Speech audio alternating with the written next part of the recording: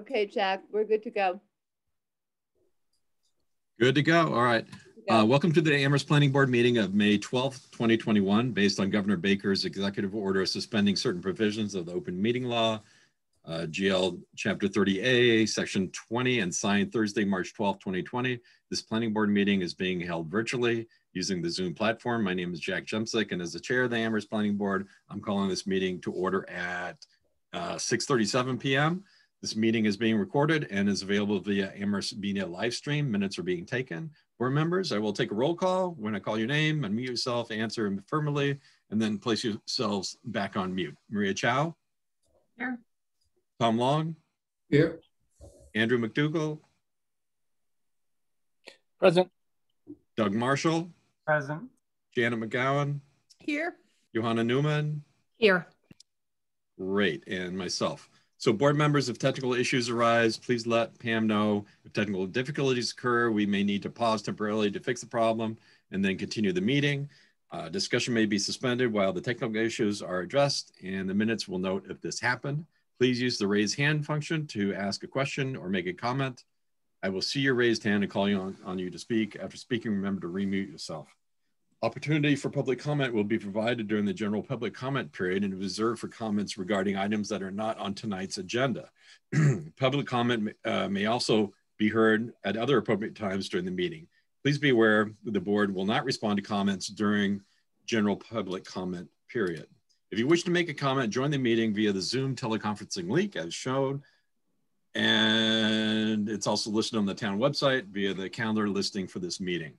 Or you can go to the planning board webpage and click on the most recent agenda, which lists the Zoom link at the top of the page. Please indicate if you wish to make a comment by clicking the raise hand button when public comment is solicited. If you have joined the Zoom meeting using a telephone, please indicate you wish to make a comment by pressing *9 on your telephone.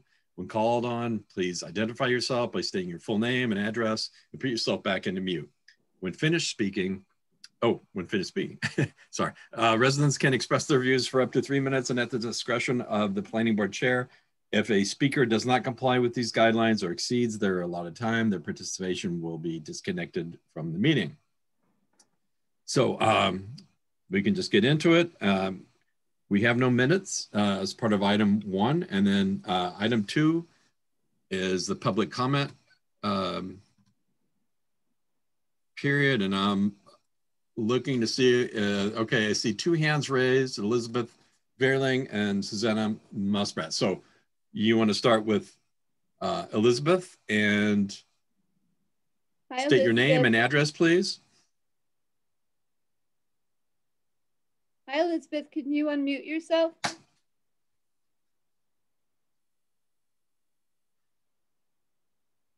Yes, this is Elizabeth Verling at 36 Cottage Street. And I would like to speak in strong support of the inclusionary zoning bylaw that's been discussed and will be the subject of the public hearing next week. I'm encouraged to see this being developed, especially considering that it was not even on the list of major zoning priorities put forward by the CRC. So I want to thank the planning department and the board for this very important effort and important bylaw. My second comment concerns parking downtown, in particular with regard to the consideration of even more high-rise residential development that dismayingly seems to promise to be the infill envisioned between 1 East Pleasant and Kendrick Place. I note that the parking study done by the town, as documented on the town website, was conducted prior to occupation of the aforementioned buildings, and I'm dismayed to see the town even considering building another large residential building without consideration for parking. I don't understand the justification for this approach. The newly proposed building would result in a net loss of approximately 30 permitted parking spaces, as it will occupy what is currently a parking lot of approximately 45 spaces, and the new building will only provide 16. In addition, there seems to be an assumption that the student population to which the building is targeted do not require cars. I provide the data that 26% of students living on campus have cars, and they do not even need to go off campus to buy food. It's not hard to do the math to determine that more than 16 parking spaces are required for a building with beds for 134 students. In all, it seems to me as if the developer is taking advantage of the poor town parking regulations, just as the same developer took advantage of the poor setback regulations when building One East Pleasant. In fact, at the last planning board meeting, the developer essentially blamed the poor streetscape at One East Pleasant on the town, saying they met the standards. I hope that the town requires more in the future from developers than taxes, as the burden of parking will then fall on the residential taxpayers when a parking garage is finally unavoidable. Thank you. Thank you, Elizabeth. Susanna, state your name and address, please. Hi, Susanna. Can you unmute yourself?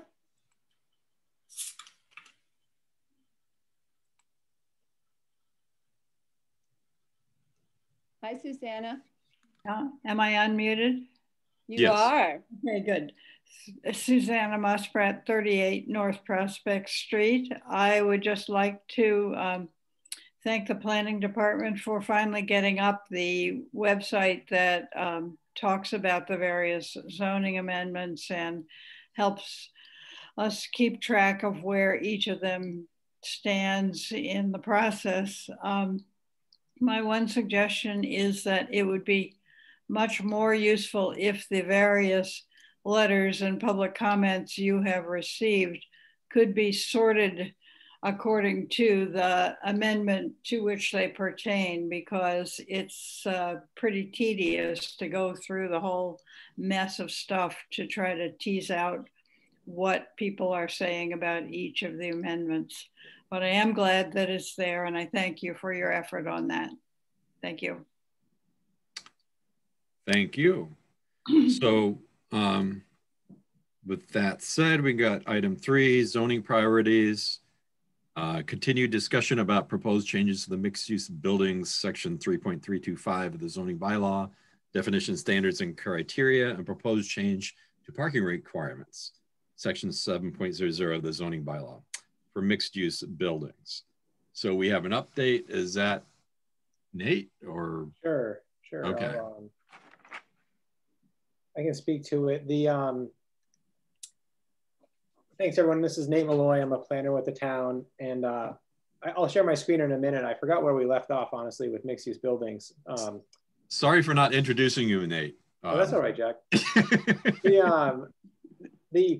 The mixed-use building standards, when the CRC reviewed them recently, and they still had some comments, and so we're bringing it back to the planning board for your review. Staff feels like the mixed-use building bylaw is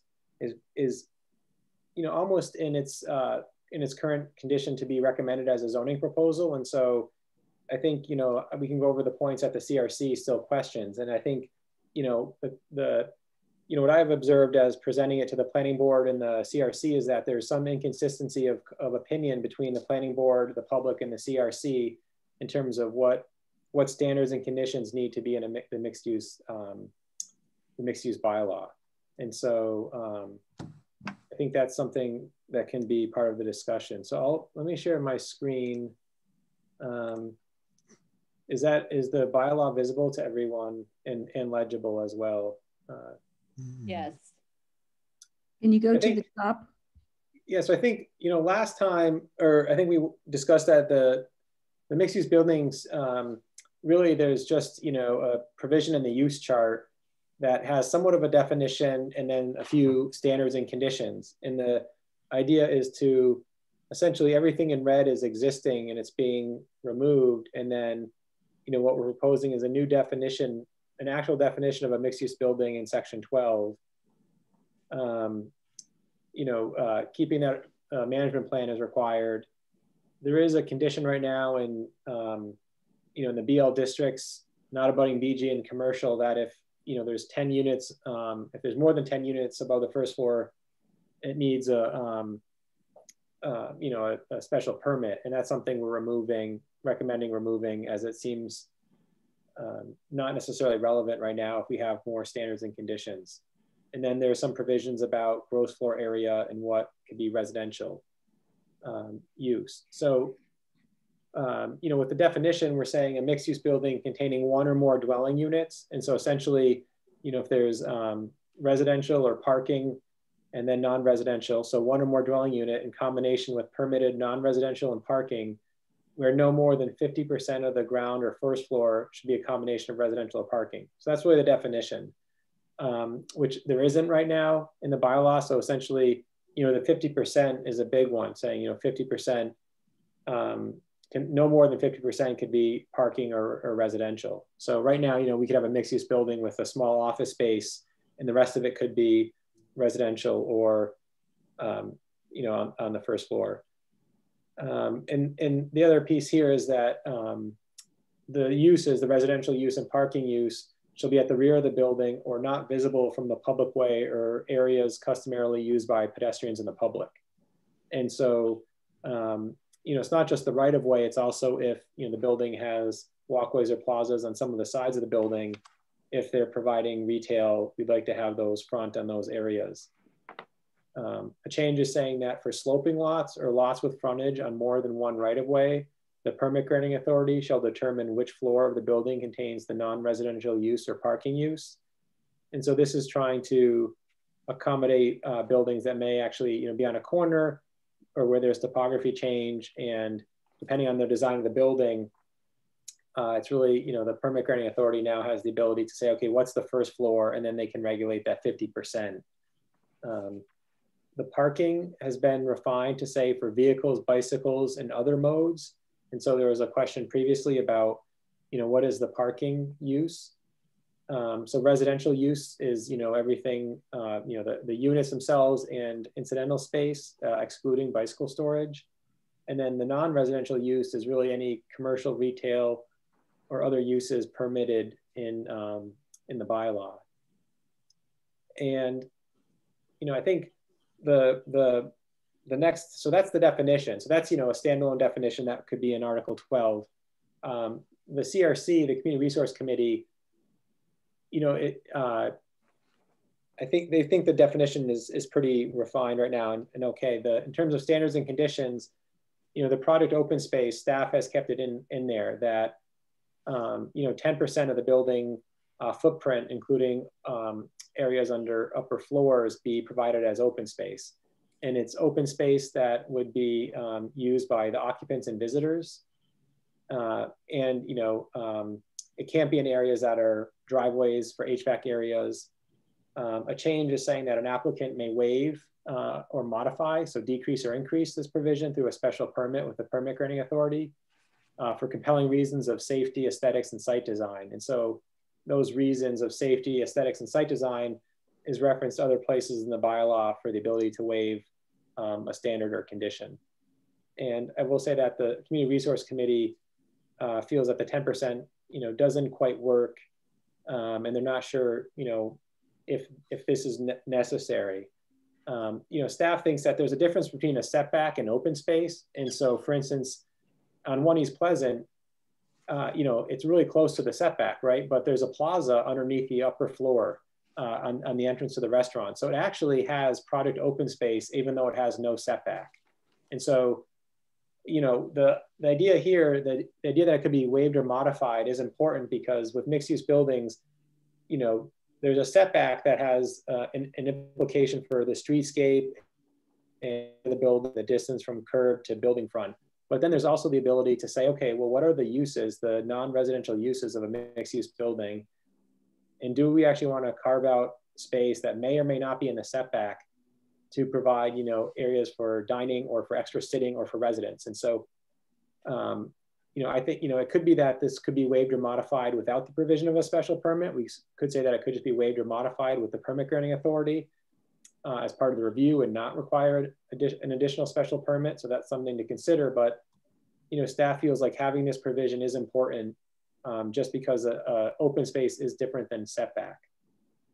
We're saying that the developer, if we move on to outdoor amenities, we're saying the developer is required to provide, shall be required to provide outdoor amenities that benefit residents and users of the building. So again, occupants and visitors. Bedroom count, we've refined this a little bit, and the apartments, you know, the staff, planning staff is also is working on updating the apartment section of the bylaw. And so this bedroom count language is now consistent between both apartments and mixed use buildings. saying that no more than 50% of the total dwelling units shall have the same bedroom count. So last time was a difference between size or type, and really we've just said the same bedroom count, which is, I think, clearer, with the exception of a mixed-use building containing less than 5 units. So for a small mixed-use building, they don't have to comply with this provision. And again, we're also saying that the permit granting authority may waive or modify this if the units are affordable. Again, we're allowing parking within buildings as long as it's contained within buildings. So, there has been a discussion, do we want to have parking in a building? And if we look at the new building, 11 to 13 East Pleasant Street that's being proposed, there's retail in the front and then there's parking, within the building and the back of the building. And, if, staff thinks that that's reasonable, that there would be parking in buildings. And, there's been some discussion about, do we want to provide or allow parking within buildings? And I think it's reasonable. It could be within the building or in the site, but given our other build out requirement, build out standards, our dimensional standards in BG, someone may want a bigger building and actually have parking covered. We also added another provision here with parking. And again, this is going to be consistent with apartment buildings. Adequate parking shall be provided. The amount of parking spaces provided for each, we'll say, mixed-use building or dwelling unit shall be based on factors including but not limited to bedroom count, analysis of traffic impact reports, proximity to downtown, proximity to public transit, proximity to public parking, including on and off street parking, availability of alternative modes of transportation, tenant lease restrictions, and shared or leased parking as regulated in accordance with section 7.2. And so, this provision right here is saying that there does need to be parking, and we're giving the permit granting authority more guidance as to what to use to actually discuss parking with an applicant. And in section 7.7, it would say that mixed use buildings and apartments are exempt from the requirement of 2 spaces per unit, but that they would have to comply with this, providing parking studies or more information. And so, if a building was what a mixed use building is proposed, the permit granting authority could say, okay, we really want to know if the applicant owns other buildings or manages them, what is the breakdown of number of parking permits issued for the tenants? How many tenants do have cars? And so those are things that could be asked as part of the analysis.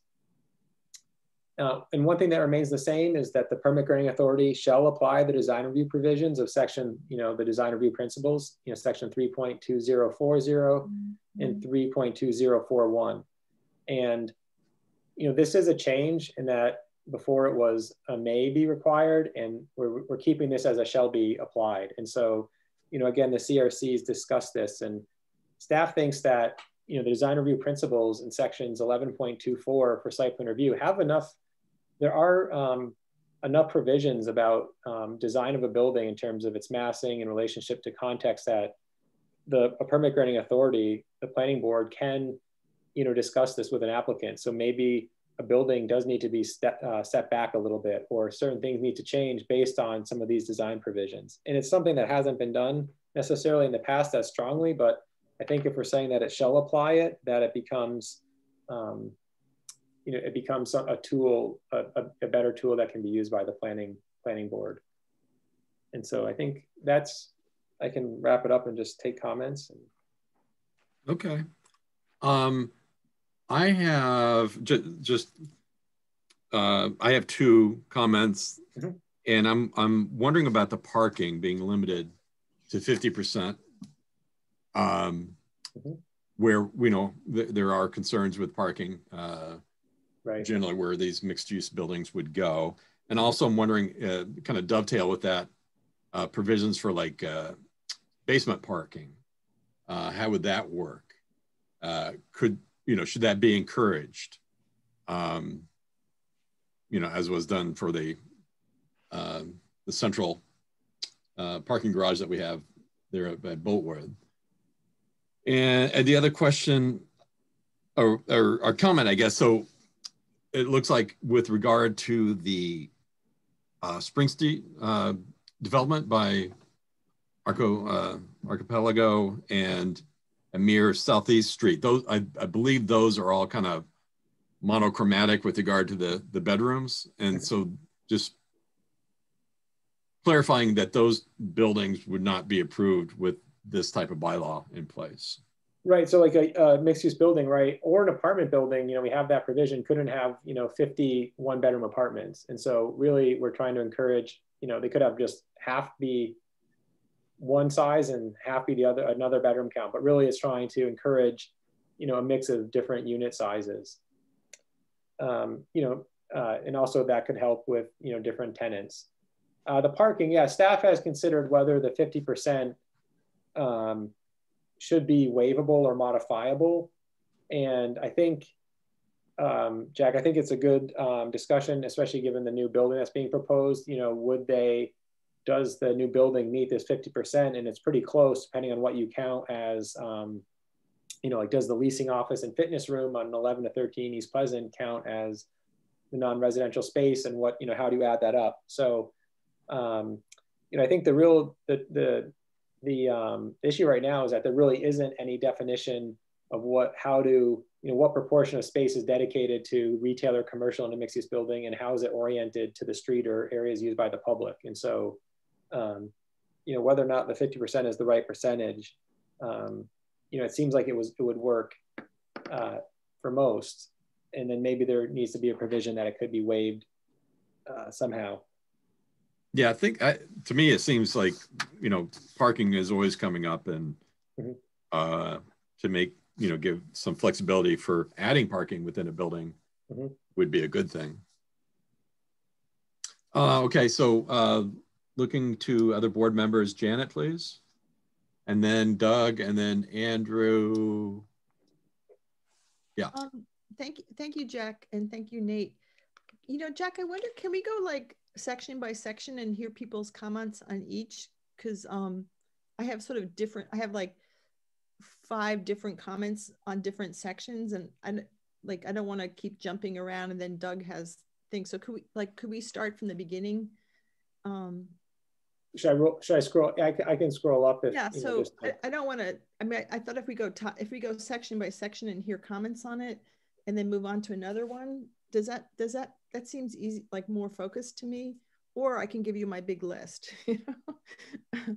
And I have my pen and paper. I'm ready for a big list. Yeah, I would say I would just roll with a big list, Janet. Okay. I think it'd just be easier and quicker, I think. Okay, so I went back, I remember voting on a mixed use amendment in town meeting in 2016. So I went back and looked at that, and the recommendation then, which was supported by the select board, the planning department, planning board, was only 40% residential. And so the idea was the first floor would be 60%, you know, commercial, retail, office space. And then also the recommendation was that 25% of the bedroom units would be, 25% would be 4 bedrooms. And I think that was an effort not to have a building kind of overcome by student housing. And so that went through town meeting. I think I got a majority, but it didn't get 2/3. And so one of my questions was for the planning department is like, why are we like going from 40% residential? So the ground floor is mostly for retail or business or commercial. And why is it being dropped to less? I mean, it's 60% for commercial and 40% residential. Like, so what's the thinking there? Because. Well, I mean, Jack was even considering going, you know, less on retail if we want to have more parking. So, you know, we're thinking, you know, 50% is dedicated to, you know, retail, commercial, or the non-residential piece, right? And 50% to residential or parking. So, so could the ground floor be parking, like half of it residential parking, the other half commercial parking? Like that was, I'm a little lost on the, like, what could parking be? Could it just be a parking, you know, half for, I mean, is that possible? No, it's not possible. Okay. So anyway, I'm just wondering, like previously, you know, you were looking for 60% being commercial, retail, office space, and 40% residential. So the first floor is really mostly for business, and then the rest of it is residential. So I was just kind of wondering, I looked at the old one and I thought, well, everybody was on board with that. And so I wonder what has shifted. Well, I think some of it is the reality of how, you know, if we're requiring that 60% of the first floor be a retail use, you know, that could be really limiting in terms of how do you fill that space. You know, you know, so you have a building that may only have a small frontage, but it is a big lot. And so how, you know, how do they fill the back part of that space with a non-residential use, a retail use? And so, you know, some mixed use bylaws have some flexibility and they don't say, you know, 60% or higher, because if the market is not, you know, if we don't have a market for that, for the retail or the non-residential uses, you know, what's happening there? Is it just going to be vacant space? And so part of the concern that I have, and you know, I think that Kendrick Place brought some office space to downtown, but One East Pleasant like knocked out 12 or 15 businesses, and then this new 11 East Pleasant, there's 3 or 4 businesses. And so when people talk about viability of retail, I'm thinking a lot of people closed shop, a lot of people moved elsewhere. So those businesses may have been small, and like the Amherst Music supported this family for decades and they closed. You know, King Taylor's is now in South Amherst. And so, you know, if there's no retail spaces, you know, and we're saying, oh, retail is dead, but we're actually putting in basically what look almost like apartment houses, replacing small businesses. It's kind of a chicken and egg. And I'd like to keep the retail spaces there, you know, if we're closing small retail shops and reducing, like, they can't come back, they can't fit into this space anymore. And they're like, oh, nothing's viable. Well, there's no place for them. And so I think that we should make some more space and for small businesses that were functioning beforehand and closed because either they moved or they had no place to rent anymore. So my pitch would be, why don't we do 60% on the first floor for retail, commercial, professional? The other thing was, I wondered about, you know, the idea of limiting the number of 4-bedroom units. Like, I don't know how that would apply to 11 East Pleasant, but I just thought, you know, we're trying to figure out ways to make sure that we have mixed income, mixed families, single people, students, and not like a monolith of any one type in any community or any like area of the town. So I wondered if that might be something that the board want to talk about. The other thing I didn't think about, but when you mentioned it, was I didn't think that setbacks was different from project open space, just from reading this. And so maybe that could be made more clear. What else?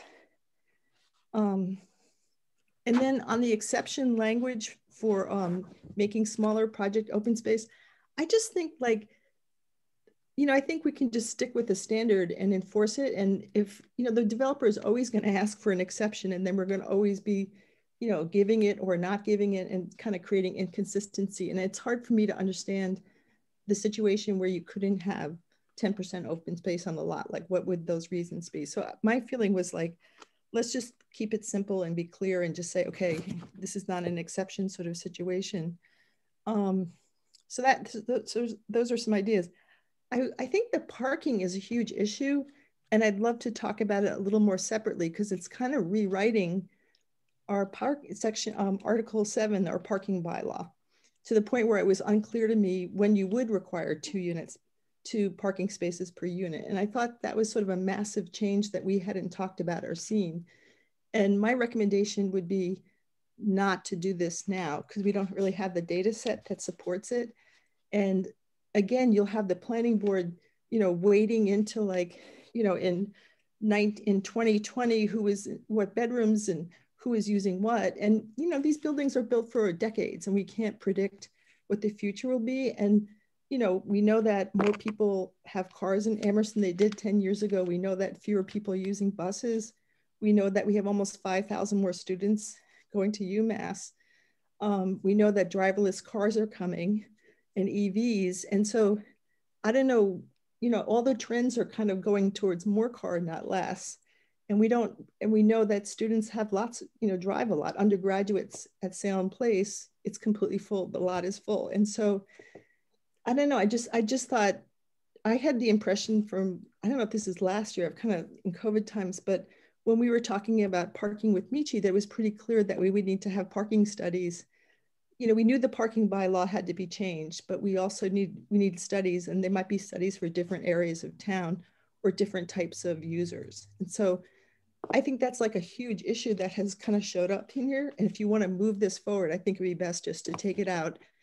And, you know, to me, I was kind of overwhelmed. Like, it's literally the 15th or 16th zoning bylaw change we will be dealing with in this year. And I just thought, I don't know, let's not do it here. Although I did like the line, parking will be adequate. Yeah, I think I was like, can you stop there, you know, kind of thing. Oh, that's fine. Jack, could I just have a minute to just, I just want to respond to one or two. Well, I would just say that with the parking, it is very debatable from what Janet says and from my observations, because I feel like there are less cars. I know from my family, there's less cars. There's not, you know, I just know that. And I know, you know, but Jack, Uber and Lyft and all that is a thing, and people can get by on that. But Jack, there are more cars registered in Amherst than there were 10 years ago. And there's more people. Yeah. Well, that we'll find out very shortly. But we know there's many more students, and we know bus ridership goes down by like 4 or 5% a year. So on that note, I'm wondering, can't off-campus folks get parking permits on campus? Well, so I think, you know, the downtown parking permits are very inexpensive, you know, $35, $25, whatever it is. It's almost so cheap that it's not a commodity. And so there was a discussion with the downtown parking working group a few years ago to say, let's make it 200 or 300. And that totally rocked the boat. And so that didn't really go anywhere other than a discussion. You know, some communities limit permits to people who register their cars in town. So who have, you know, who pay excise tax to the community. So there was discussions about how to, you know, I mean, there's so many, I think parking is a big issue. And so how do you know, what's the right way to regulate it? You know, I think there's many approaches. It's, you know, a system of both the permit on-street system, you know, off-street parking, you know, with the university. So yeah, I wasn't gonna address that. I was just gonna say, Janet, to your bedroom count, you know, I looked at a few, right, the mixed use building bylaw had a number of amendments, so did apartments a few times. And so actually, ironically, at one point we tried to regulate the number of 4-bedroom units, and then a few years later, we tried to regulate the number of 1-bedroom units, because then we realized people were creating 1-bedroom units for students. And I feel like, I think it's really difficult to really dictate the percentage of specific unit sizes, because the market may change. And so I think, you know, the CRC discussed this too, and they felt like it's really difficult to say, let's just say 25% 4-bedroom or 30% 3-bedroom, because market conditions may change. And so they were comfortable with, you know, no more than 50% be 1-bedroom size, because, you know, the permit granting authority may always ask about the bedroom count, but I think it's really difficult to say a certain size. What if in a few years, you know, right now people are building a lot of 1s and 2s. So if we try to limit 1s and 2s, but then all of a sudden you know, I feel like the market does move. So it's really difficult to have a really detailed thing there. Nate, the other one with the project open space. I'm sorry. I thought about that too. And for instance, like on the Hastings block, in certain blocks, buildings are right up against the setback because they're older. And if they were ever rebuilt, we may want to have or waive the project open space for that in that instance, because we actually want to have a consistent street front, you know, a consistent facade line. And so, you know, I think mixed use buildings are allowed in more than the downtown, but in certain areas of the BG, I actually think maybe the project open space should be waived or modified. But in other parts of downtown or BL or other village centers where mixed use buildings are allowed, maybe it doesn't need to be modified. But I think requiring it could be a detriment to a number of properties that are currently developed if they ever redevelop, because you know, people like the way the streetscape is designed. And so I think, you know, those are 2 points that staff had talked about why have to have those provisions in there. The other thing about the open space, what I like about Project Open Space is that it also, I mean, both site plan review and special permit require, you know, recreational space, open space, and amenities for, you know, and so that could be part of that, you know. So I thought that I do like that idea of having some green space, you know, it can be in the back, it could be, you know, whatever, working on the side and things like that. And I like the idea of creating community space. Oh, I do too. Don't get me wrong. I just, Yeah. I feel like it's a high bar. That's why we kept it as a special permit to waive or modify it. The CRC said, they didn't like the idea of adding a special permit to a use that may be site plan review use.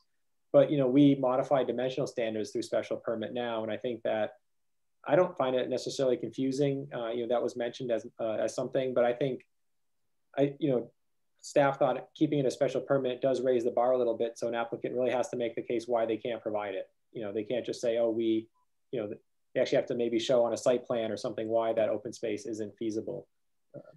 So let's hear from, we got Doug, Ioana, and Andrew, and then and Janet, you're certainly welcome to come back in after all that. So Doug, please.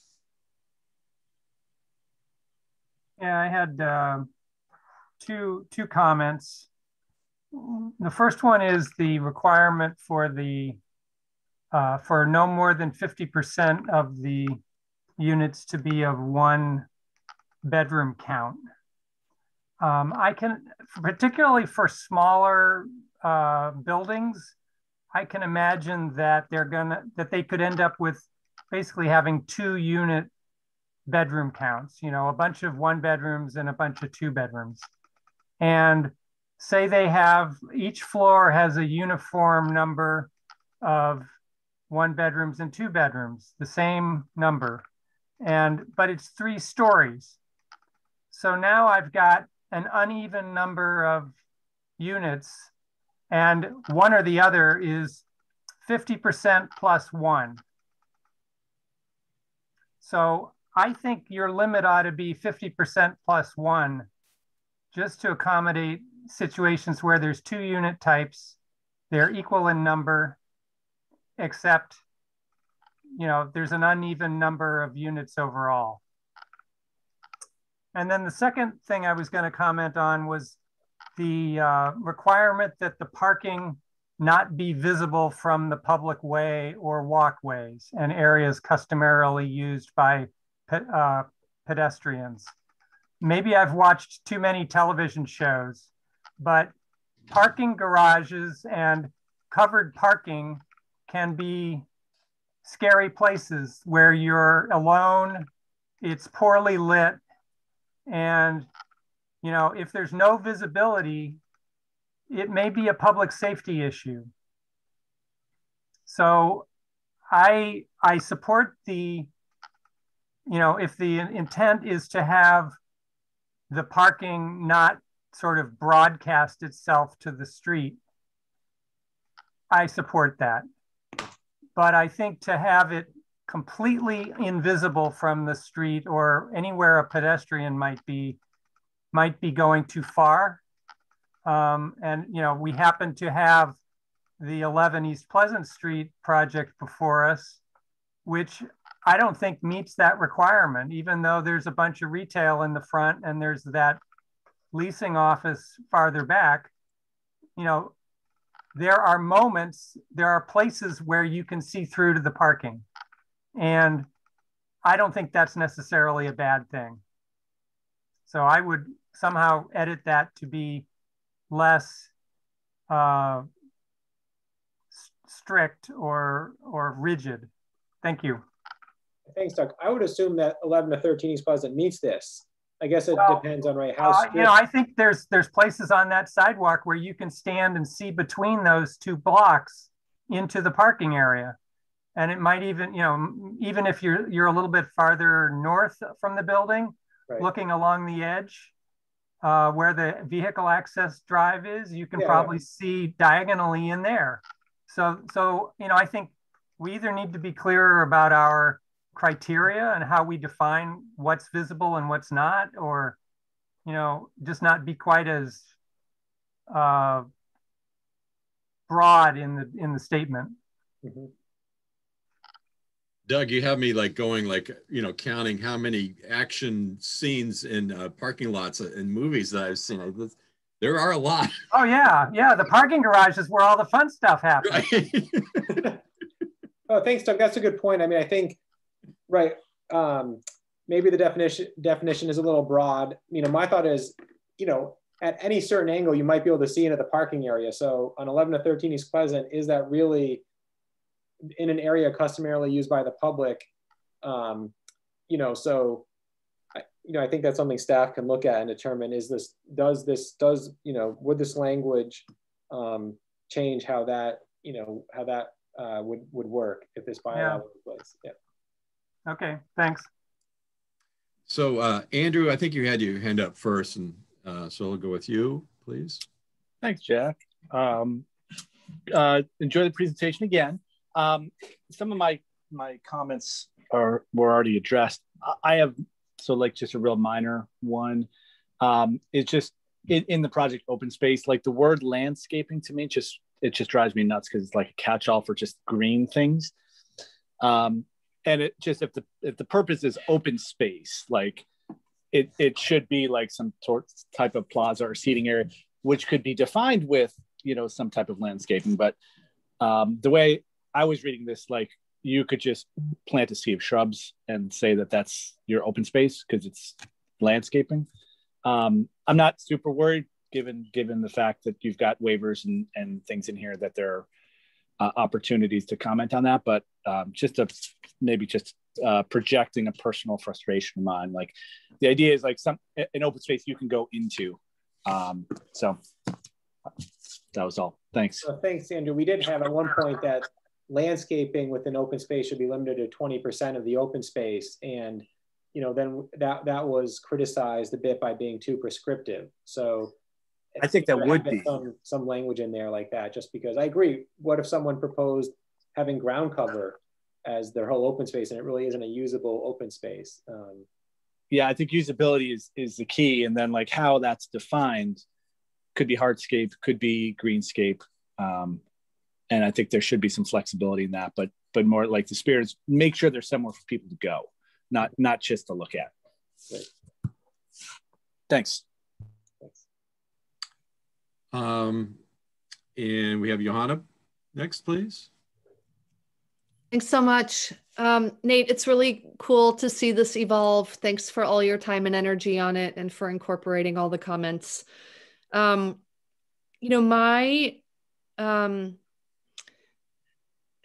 the stuff that pops out to me is also the parking, but I think I come down on it from a really different standpoint from a lot of the public comments and from what other people have said, which is, I think the demographic trends are clear that younger people are excited about and increasingly driving less and looking for non-car modes of transportation.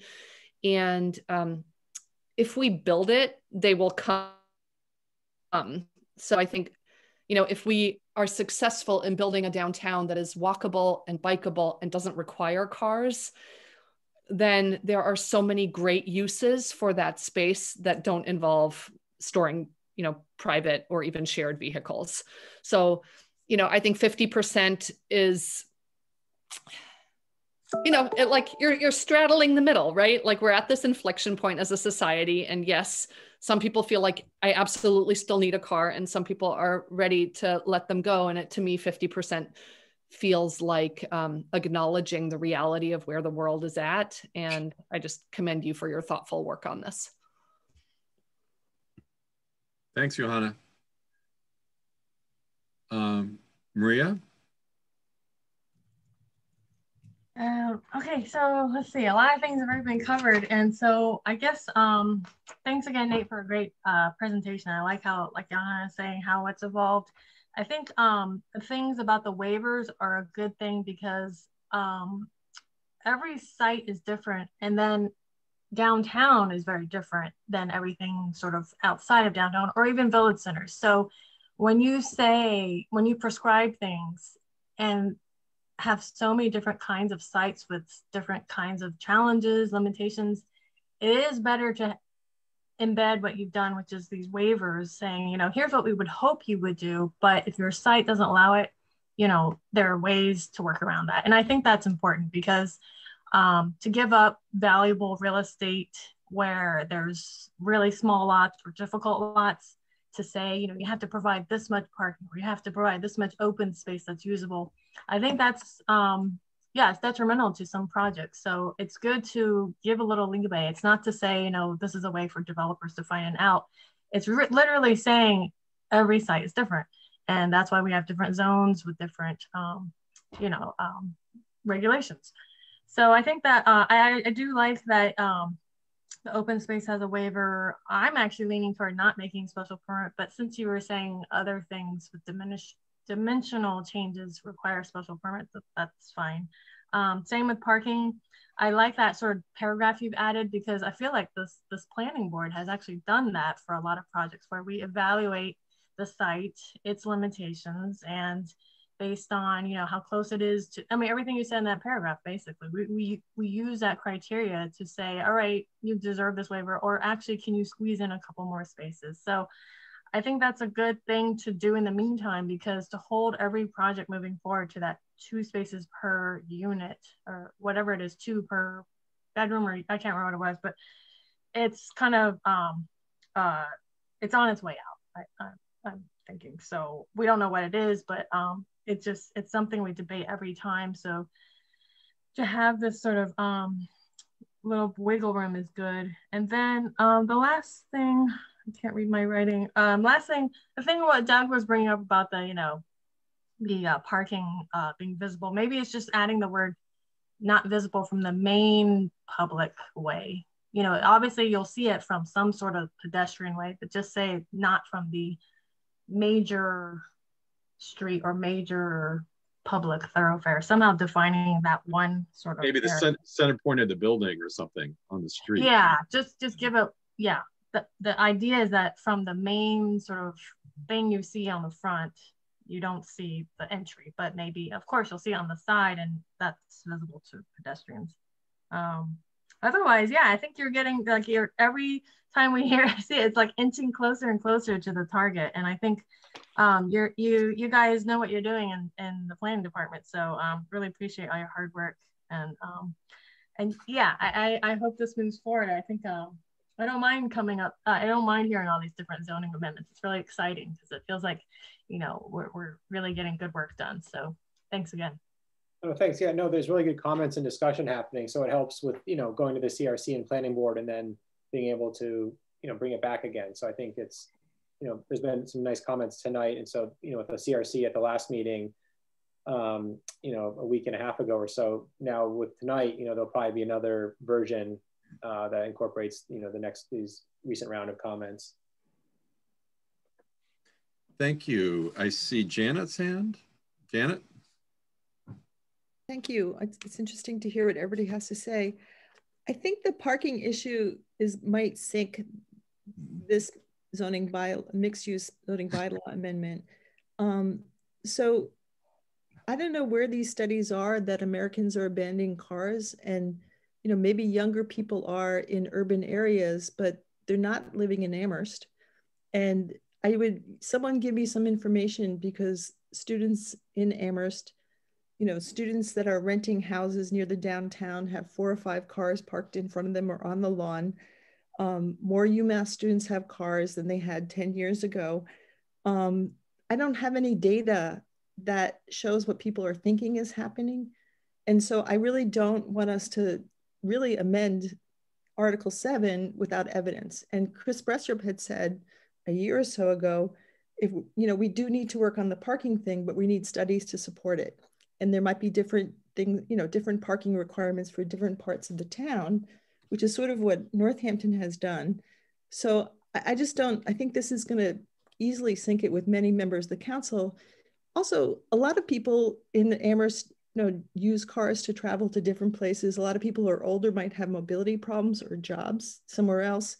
And so, we might say, we have a no parking district downtown that we know isn't working. And we know there's lots of people who are living downtown who are either parking illegally or have these things. And so, I don't know where this idea is. Like, I'm sure in Somerville, Mass, less people have cars, but I just think we need to stay on a data-driven thing. We don't have the data. And so we have, as Maria said, since I've been on the planning board, reduced the parking requirements sometimes to less than 1, parking space per unit. Those buildings haven't been built yet, and we don't know how they're going to work in real life. We do know that at Salem Place, which is filled with undergrads. There's 2 parking spaces. We know that those are filled. Mr. Roblowski has just asked for a demolition permit to take down that white Victorian house on, on Main Street. I think it's 432 Main Street. And he wants to build parking, replace that building with parking and storage space. And so, Southeast Street Commons hasn't been built. Spring Street hasn't been built. Main Street LLC is already looking for more parking. That we don't know how that's going to work. South, University Drive South, not 2 spaces. We don't know how that's going to work. So I would really, really argue and really ask that this not be this language is amending the zoning, Article 7, and it's actually not so clear. It's going to have the planning board time and time again making decisions, or the ZBA collecting data, by very interested developers to have very little space. And, we're increasing, it's like, and the developers want to have less parking so they can have more density. And I just don't know how, I just really urge the board not to go there. I think a lot of town councilors won't support that.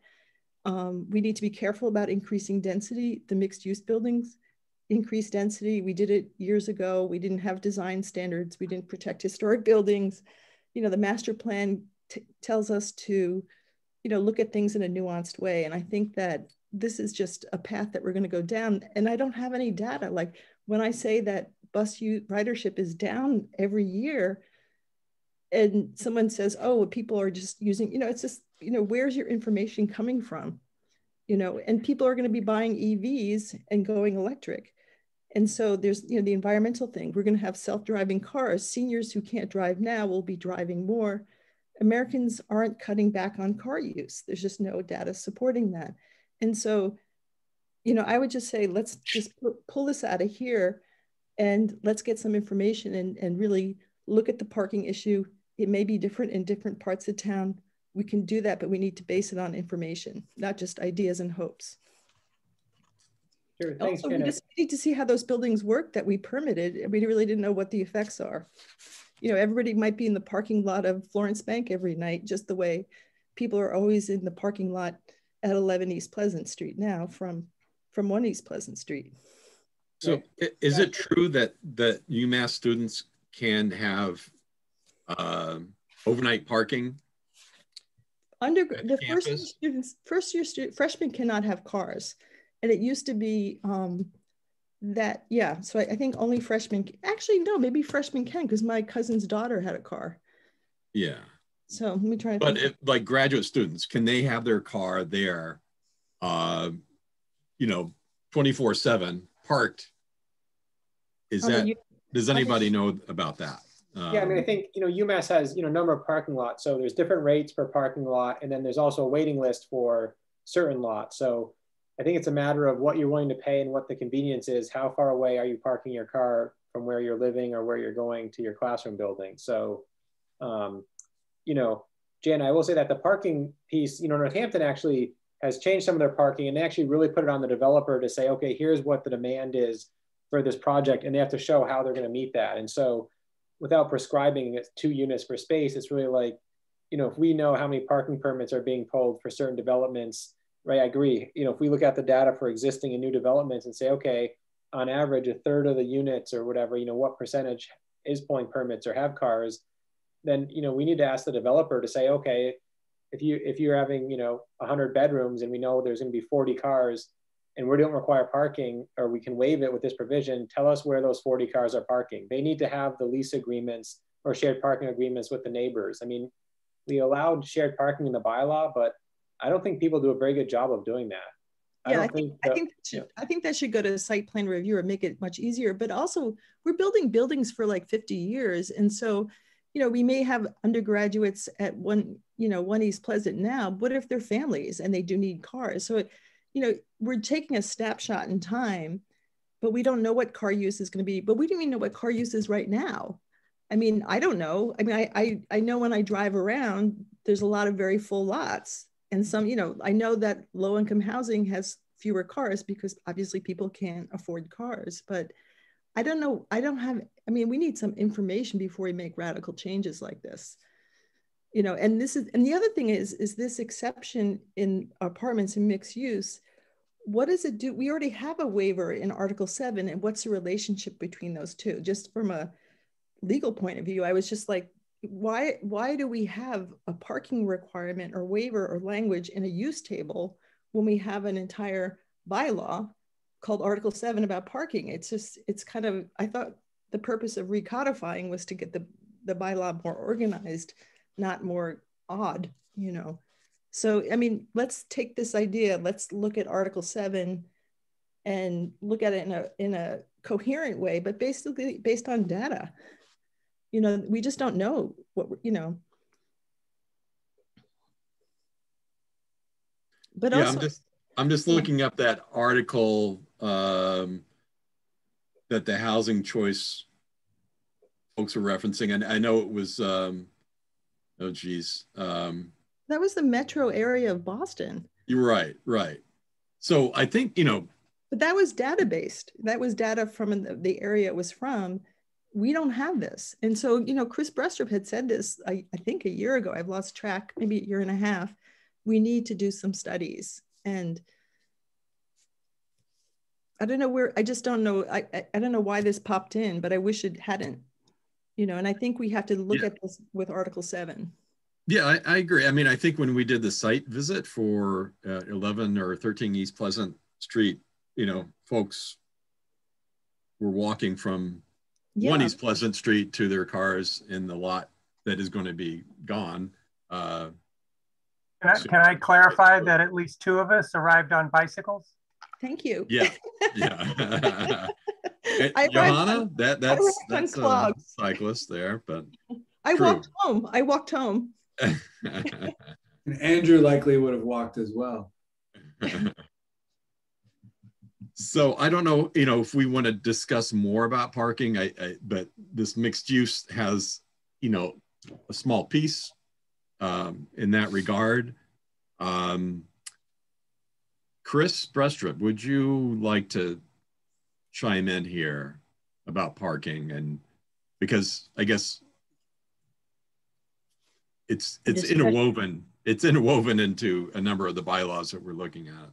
The discussion that we're having now is the same discussion that we have when we look at various developments. We had this discussion at Amir's property on Southeast Street. We had the discussion about Robleski's property. I think what this paragraph does is it gives us a little bit more clarity about what kinds of things the planning board should be looking at when it decides whether it's going to require a certain number of parking spaces per dwelling unit or a certain number of parking spaces per development. I think we get stuck on the idea of we have to have 2 spaces per dwelling unit because that's what the bylaw says. And we don't have much guidance about how can we evaluate that for the particular development that's being proposed. So I currently think this is a good idea to include it in the mixed use building and apartment standards. And I do also think that we need to study our Article 7, and we need to do some studies about parking or do some research to find out what is reasonable. But I think 2 spaces per dwelling unit is not reasonable, especially when you have some of these dwelling units that have one bedroom, or their studios, or even if they have 2 bedrooms. You know, anyway, there's a lot to be said about parking, but I think it's reasonable to include these paragraphs in this mixed use. I'm also noting that the time is like, it's after 7:30, and we still have 2 other zoning bylaws that we want to hear about and discuss. So we might want to move on, or at least maybe take some public comment and then move on to the next item. And, you know, you'll have a chance in the future to come back to this. Jack, could I just jump in for a second? Sure. Can we take this language and move it into Article 7 and discuss that with the waiver, the current waiver language, maybe at a different time? I don't know why, you know, it just seems logical to put it there. And maybe we want to be more specific about factors for a waiver than the current language in Article 7. But I think this is going to create, I think it's just chaotic, but I also think it's going to create a conflict between the use table for apartments and mixed use, and then the other waiver language. So I think if we put it all in the same spot, we can kind of control it. So that's my recommendation. Thank you. And before we move on, I have one last comment about the open space and its requirement when the property is fairly intimate with or very proximal to public recreation areas, like we're seeing at 11 East Pleasant Street with Kendrick Park right across the street. I'm just wondering if there might be like a, you know, a radius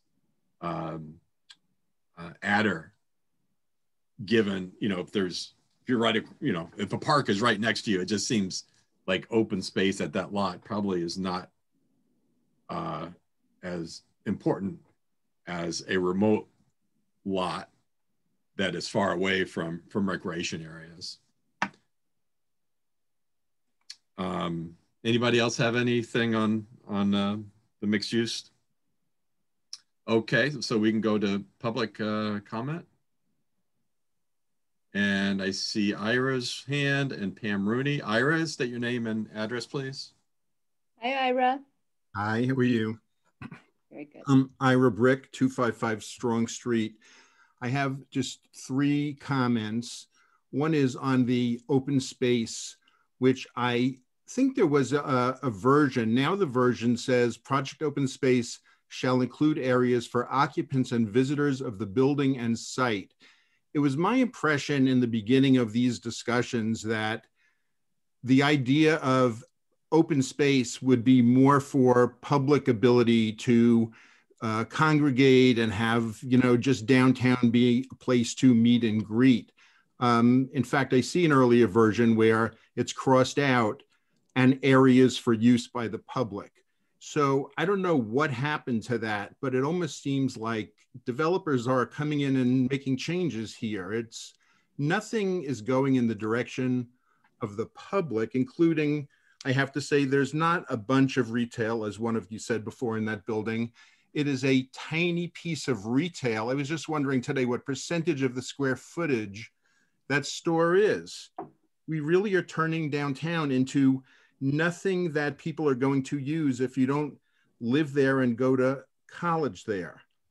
And as far as the parking goes, if you say that the price of gas is $3 a gallon and you don't charge people for the fact that we are destroying the planet in the process, and the real price of gas should include the remediation of that, then the real price of these buildings happening, the real cost to the developers, no offense to developers, should include that they are taking away the parking that this town needs. I would be all for a carless society. I live 1.5 miles from town and I walk to town every day.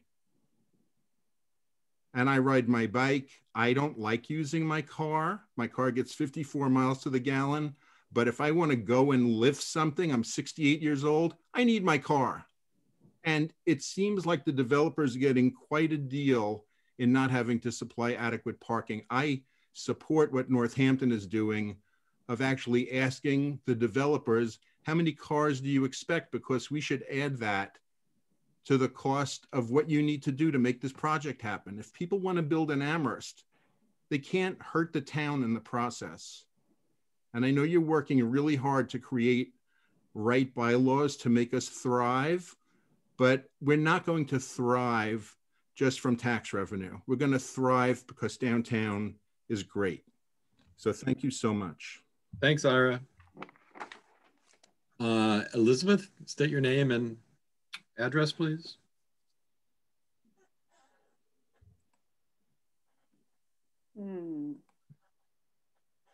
Hi, Elizabeth. Can you unmute yourself? No. Yeah, we hear you. Oh, you can? Yes. Yes. Okay. Yes, Elizabeth Vierling, 36 Cottage Street. And I just wanted to speak to a couple of things. One was I'd like to push back on the idea that developments can get away with using town open space instead of providing their own open space. I don't think that that's appropriate. I think that the town should not give the developer the open space, that there should be additional open space. The open space in the town is for everyone, and we should have additional open space associated with any new buildings. I also just wanted to comment that, yes, it would be wonderful if we could all walk downtown and do everything we wanted to do there, but we already know that's not the case because there aren't sufficient town amenities to serve all our needs. I also want to re-emphasize a point I've tried to make previously, which is about bikeability. Triangle Street, which is right in downtown, right at thoroughfare into downtown, is not bikeable. Or it is bikeable if you want to take your life in your hands. And something needs to be considered if you really want bikeable parts of Amherst. And I'll just stop there. Thank you. Thank you, Elizabeth. Next we have Pam Rooney. State your name and address, please. Hi, Pam. Hello, Pam. Pam Rooney, 42 Cottage Street. I have one technical question, and I wonder if after I'm finished, if somebody could address this. The section 12.341, it talks about parking as potentially a principal use or an accessory use. And I would love to have some clarification of when does parking serve an accessory use and when is it a principal use. I want to add to the voices that have at least expressed some positivity for the section on open space. Actually, Mr. Brick stated quite well the fact that we've been pushing to try to make sure that there's an interface for the public and some way to engage with these buildings.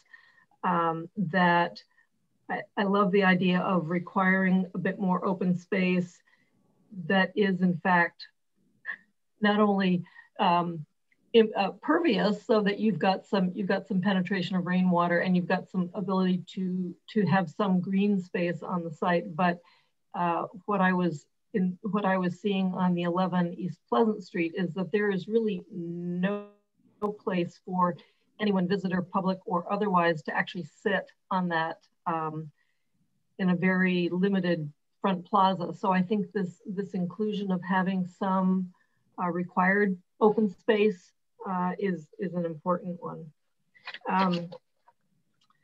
The parking, very good discussion on parking here tonight, and I think I would probably also weigh in on the idea of maybe rather than, or I should say, it sounds like the same kind of parking paragraph is also being discussed for inclusion in the apartment definition, and it does really feel like parking ought to get pulled out.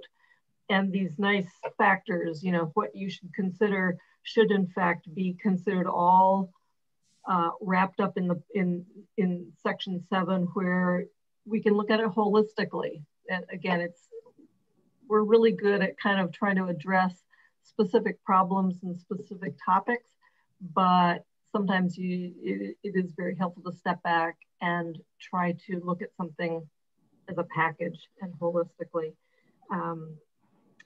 I wanted to just double check that I heard properly also on the open space, that in that paragraph that it says project open space should be areas that are not parking areas or driveways. So I'm assuming or interpreting that to mean that in the future, the Von Erf driveway / courtyard that was described last night at the DRB, in fact, doesn't meet an open space requirement. And I would strongly agree with that. It is a driveway. It is not a community space for the residents of that building. This is 1 East Pleasant Street.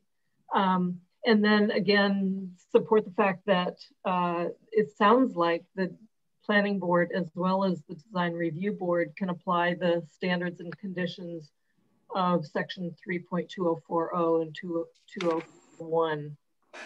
If somebody could address that would be great. Thank you. Thank you, Pam.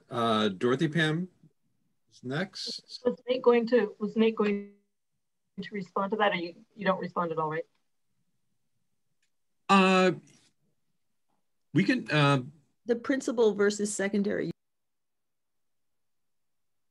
Excuse me, Nate. I mean, I think, have any? I'll go in the order. The Warner ham, that's interesting. I would assume that does not meet the product open space because it is used by cars, and so maybe someone is going to say that is a model where it's both for cars and people, but I don't think it functions that way here. And I'm going through the rest of your comments. I think staff will have to consider, the parking issue. I do think there's a lot there about what's being said and how to deal with parking.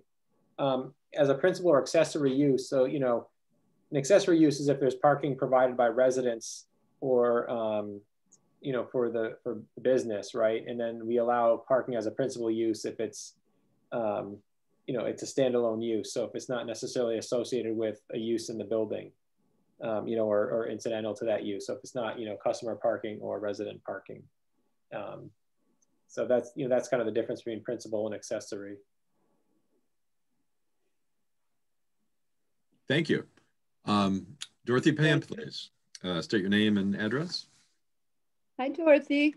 Hello, can you hear me? Yes. Okay, so I just wanted to refocus your attention a little bit about the park. The park is something that the town has been working on for a long time. It's been using town money and has put playground equipment in, as well as benches and places for small performances, aiming at appealing to a large group of people who were not the residents of a few new buildings across the street, but the town of Amherst.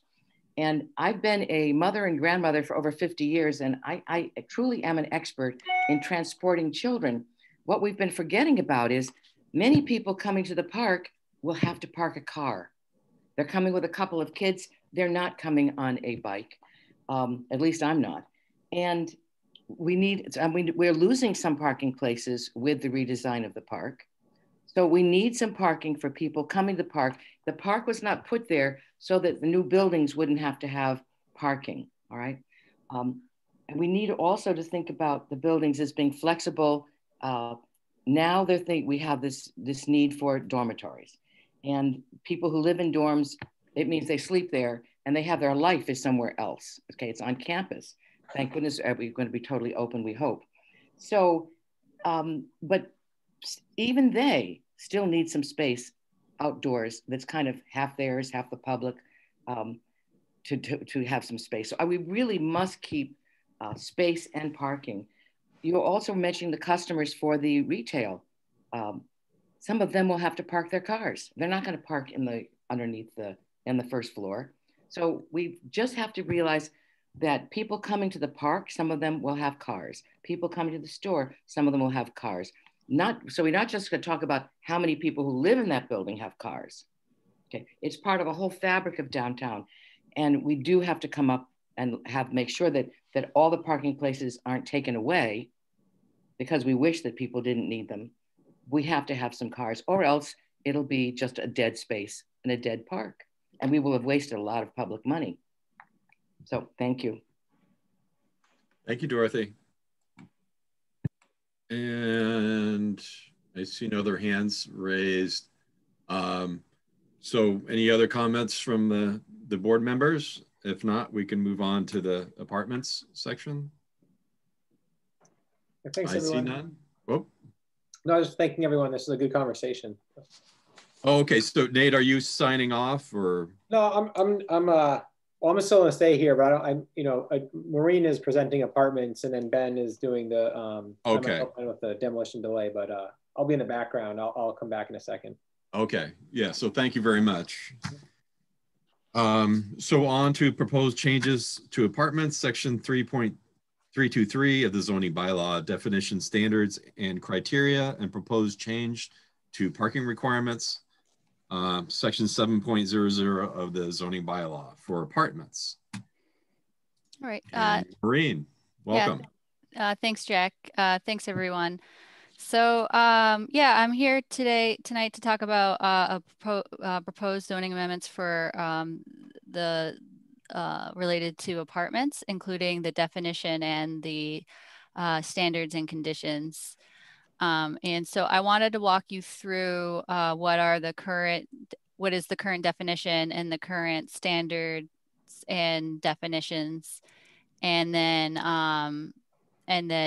introduce what the planning department is proposing for zoning amendments. So in this slide, this shows you the existing apartment definition.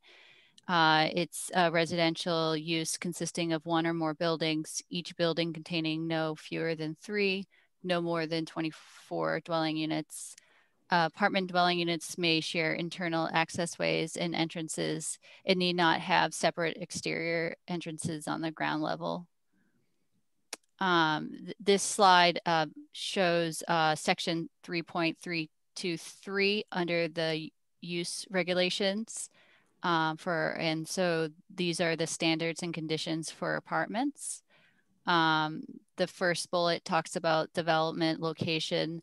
The site or lot upon which one or more apartment buildings are proposed shall be located closely to a heavily traveled street or streets, close to a business, commercial, or residential district, or in an area already developed for multifamily use. And in that case, multifamily use would be 2 or more dwelling units. And then the second bullet is units per building.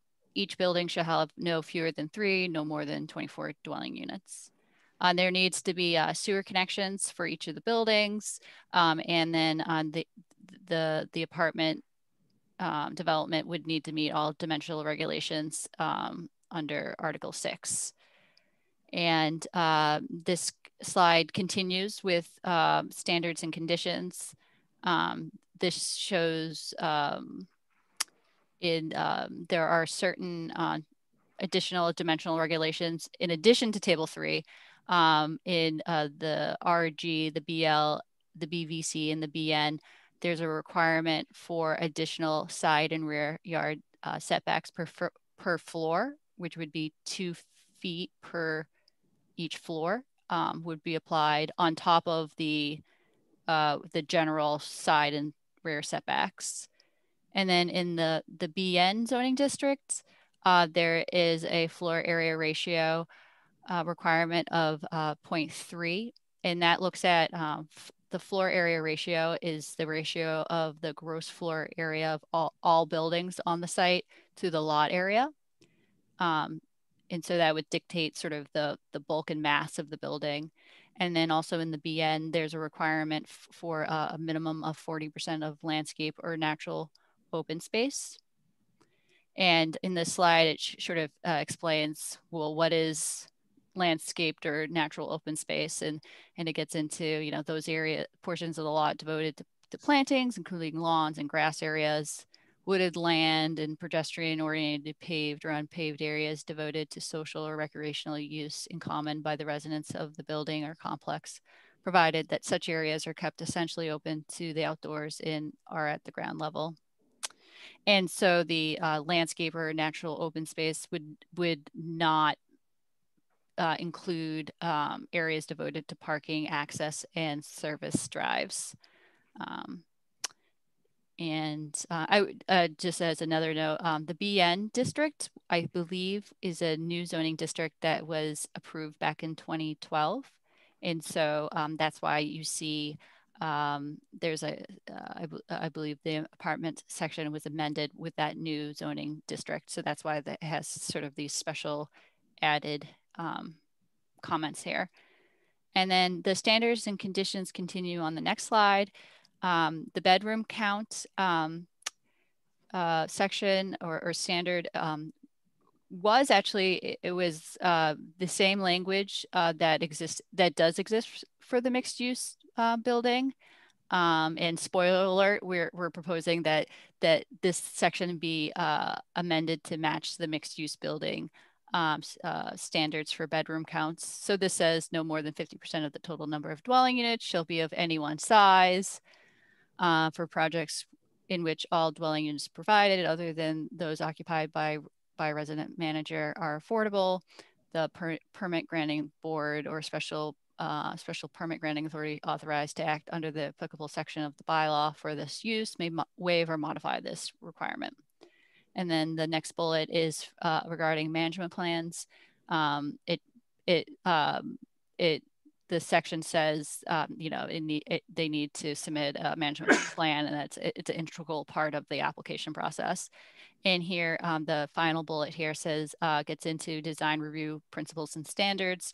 And it talks about how the apartment use would need to conform with the design review principles and standards under Article 3. And then apartments by zoning district. So the planning staff and I thought it would be useful to show a little comparison of where apartments are allowed in comparison of the mixed use building.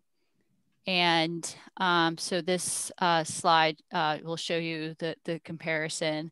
So, but I'll just mention the apartment section.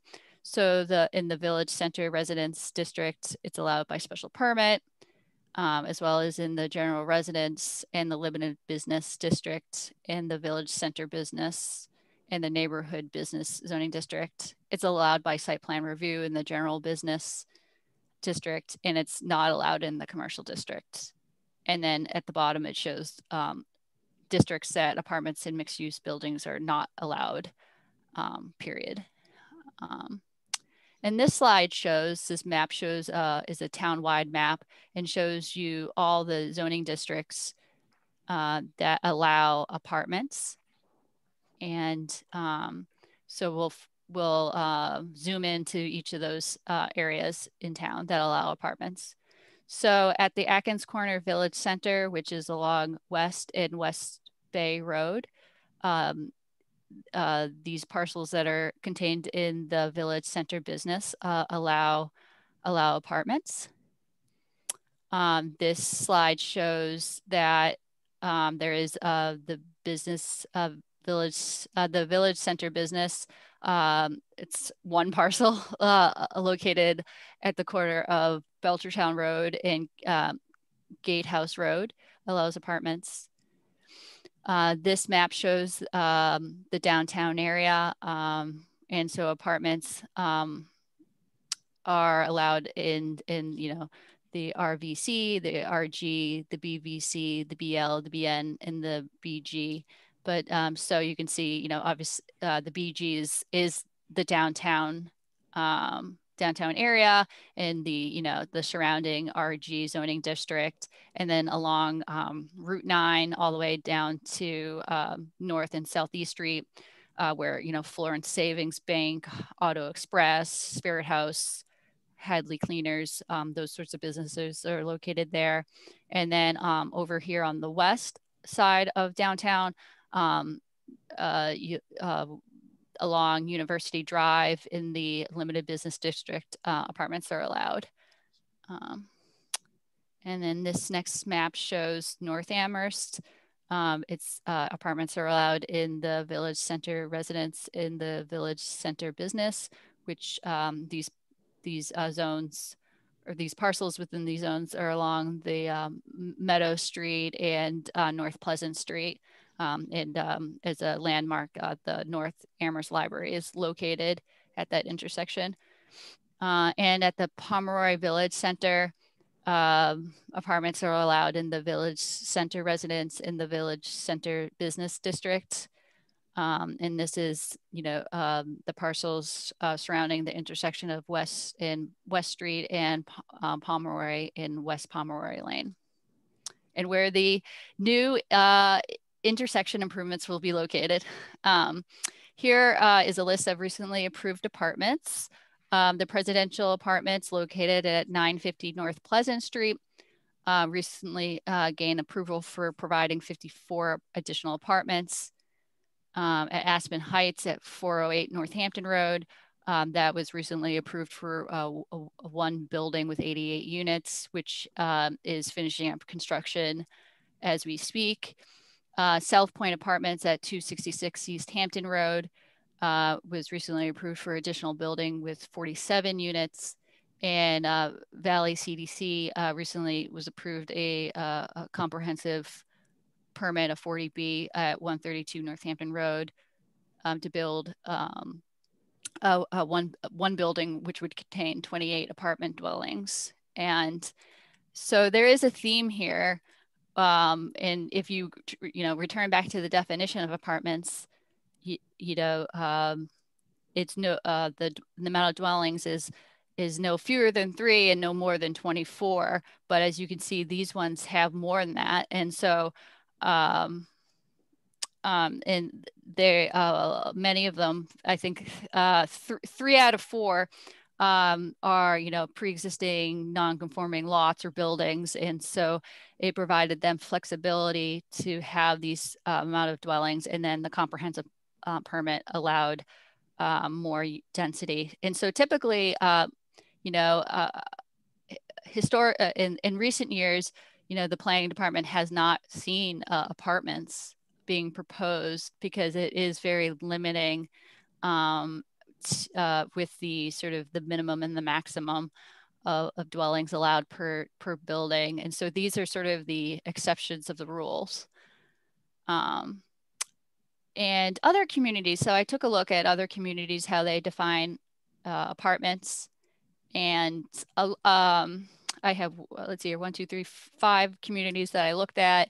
And one theme I noticed is that these communities, among others that I looked into, don't actually don't define this use as apartments, but rather as multifamily uses.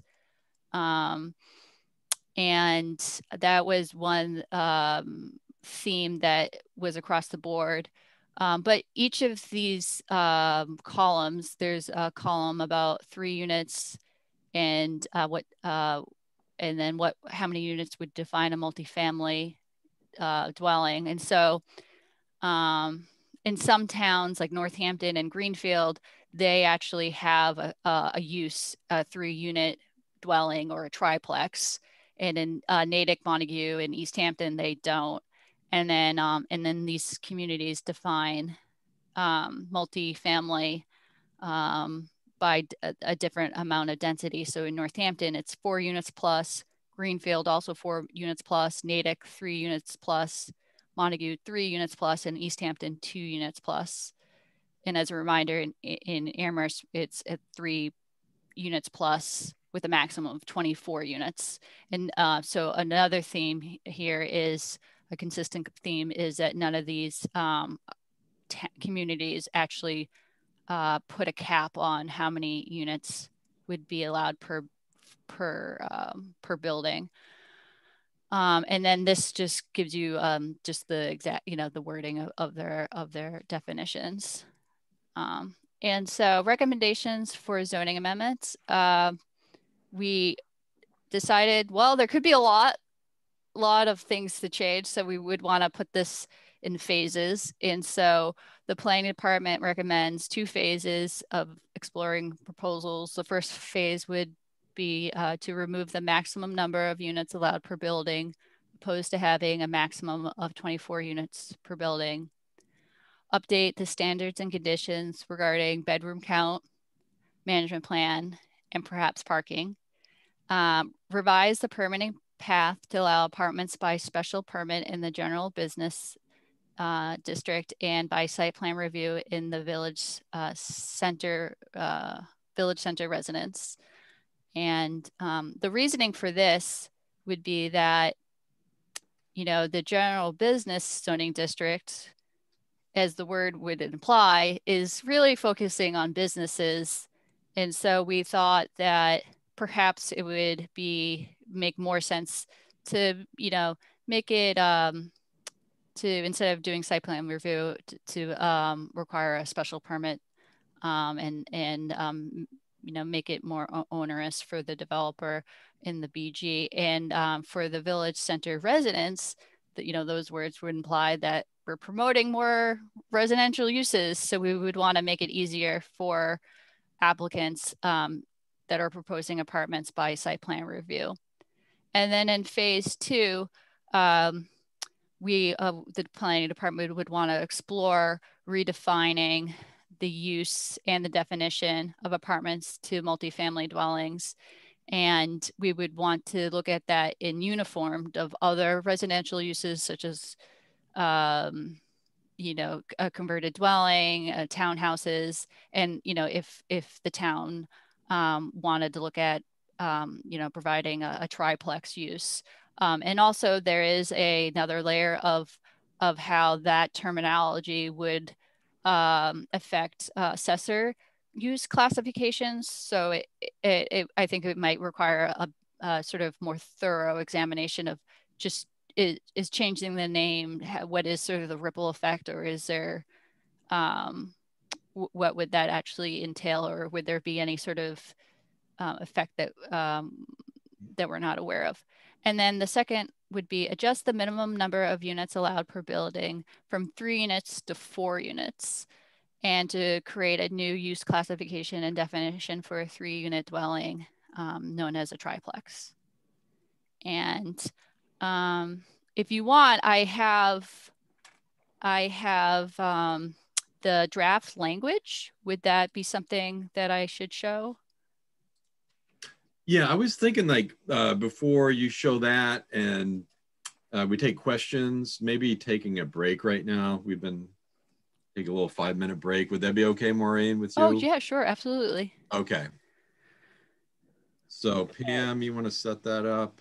Yep. So it's 8:07.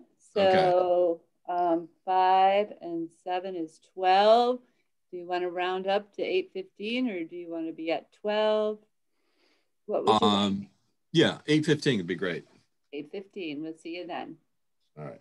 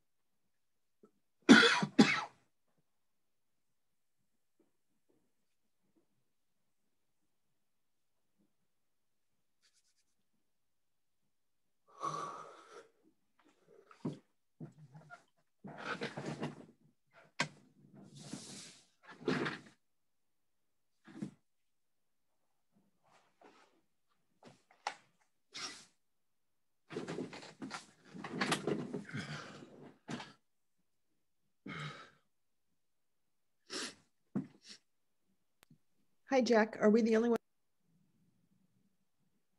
Well, I see Doug,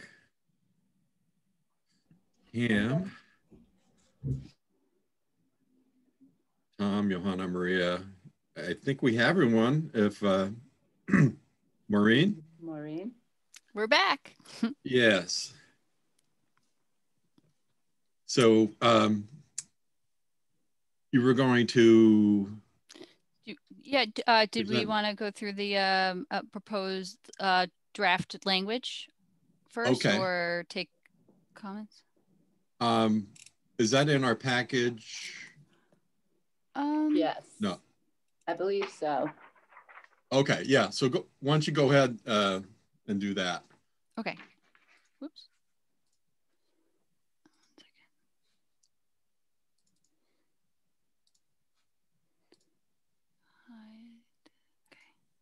Okay. Okay, so let me scroll up. Okay, so, all right. Okay, so so this is the draft language regarding apartments. You can see that in green, green lettering that's bold with italics represents proposed language. Red lettering with bold and strike through, a strike through indicates it being removed. Let's see if I can make this bigger. And so this first section here is Article 12, is the definitions. It's part of the zoning bylaw.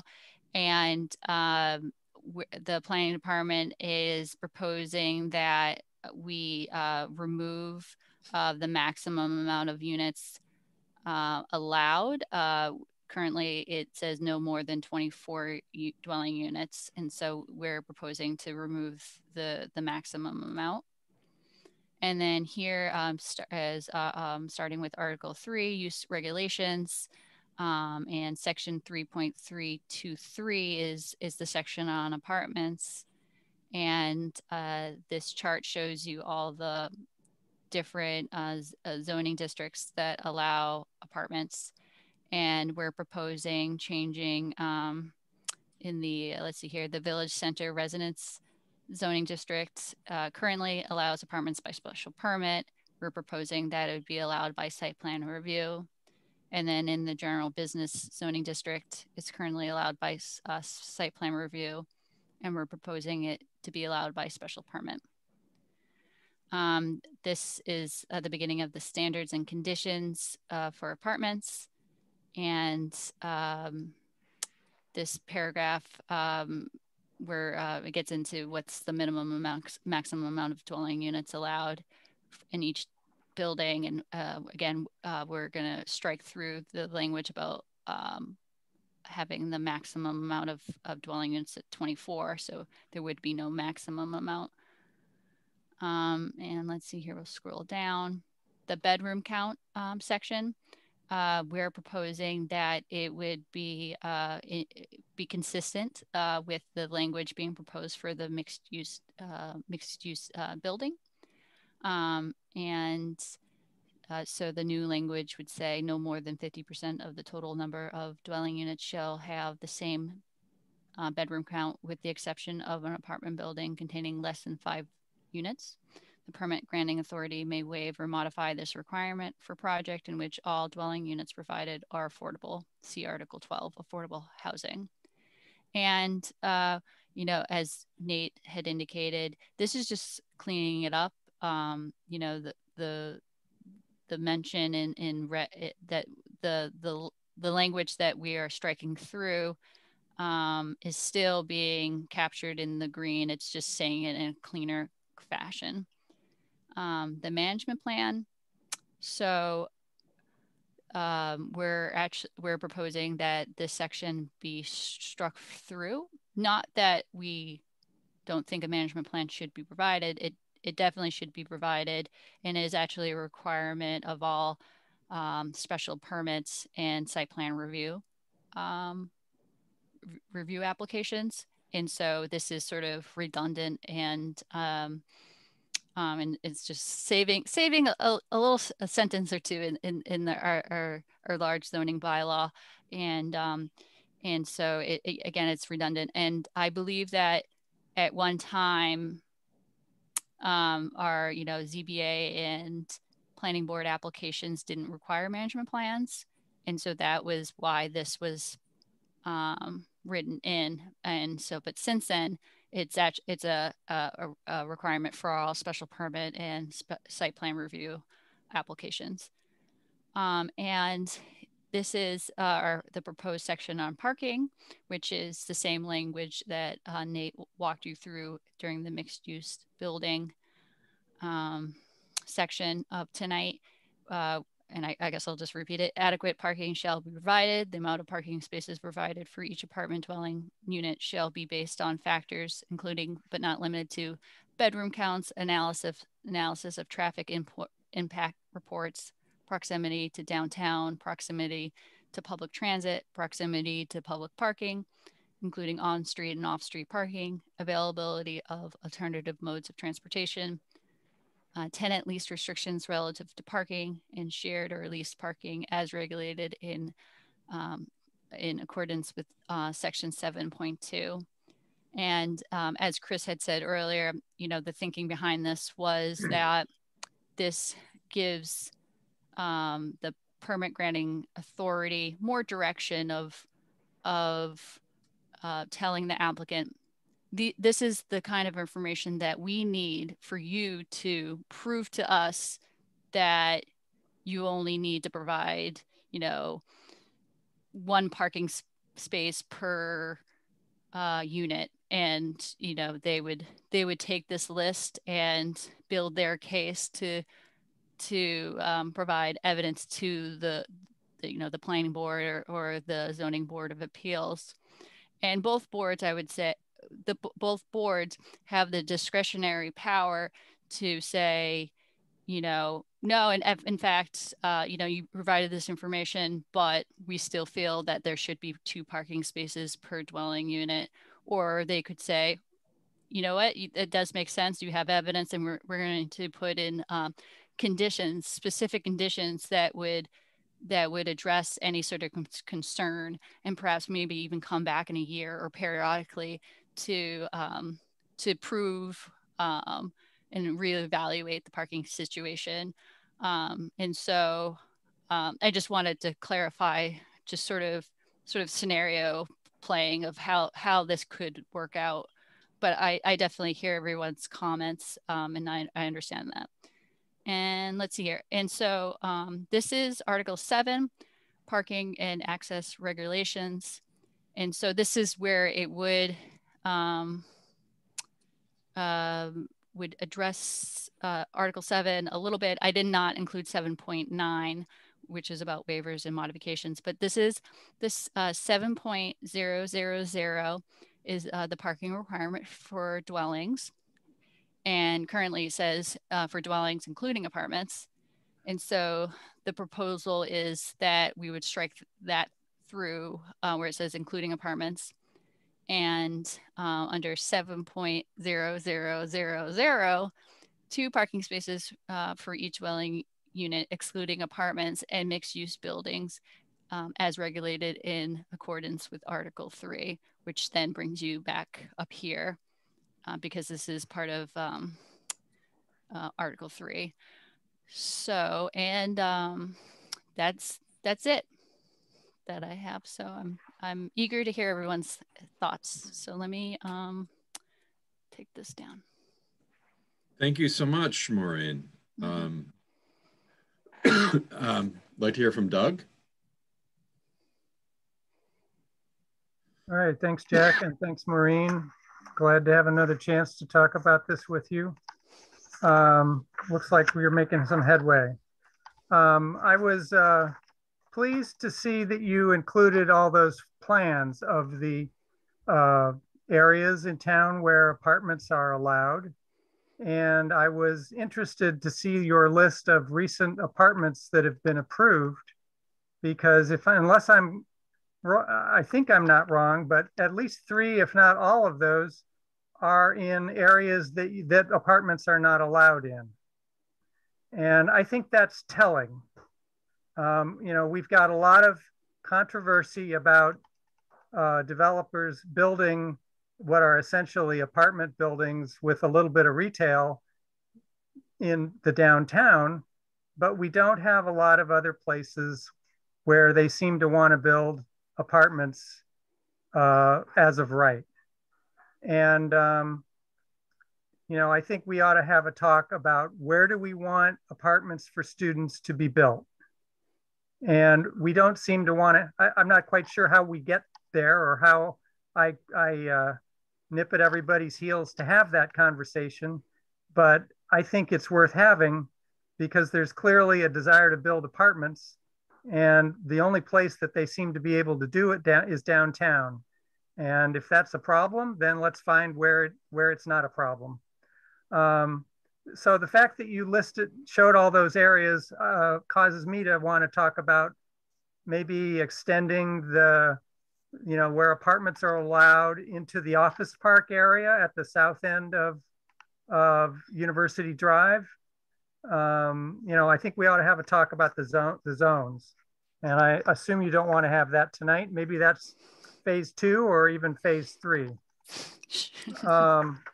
So on the material you've presented, you had that one table where you showed us that there's this additional side and rear yards setbacks required, depending on the number of stories. I'm not sure I agree with that. It seems to me that in many areas, if we want to have more housing, we ought to let it conform to the regular setbacks that we've set for that zone. So I'm not, you know, I lived in a building for a long time that was probably 3 feet from the residential building next to it, and we got along fine. So I'm not sure that I would keep all those 2 feet that you've got. And then I think at least in your presentation, it was a little bit unclear whether the minimum landscape 40% and whether that's only in the BN, because you said that, but it wasn't anywhere in the text. So I wanted to look at where the BN is, and it's not clear that there's very much of it anywhere. So that seemed like a lot of emphasis on something that barely exists.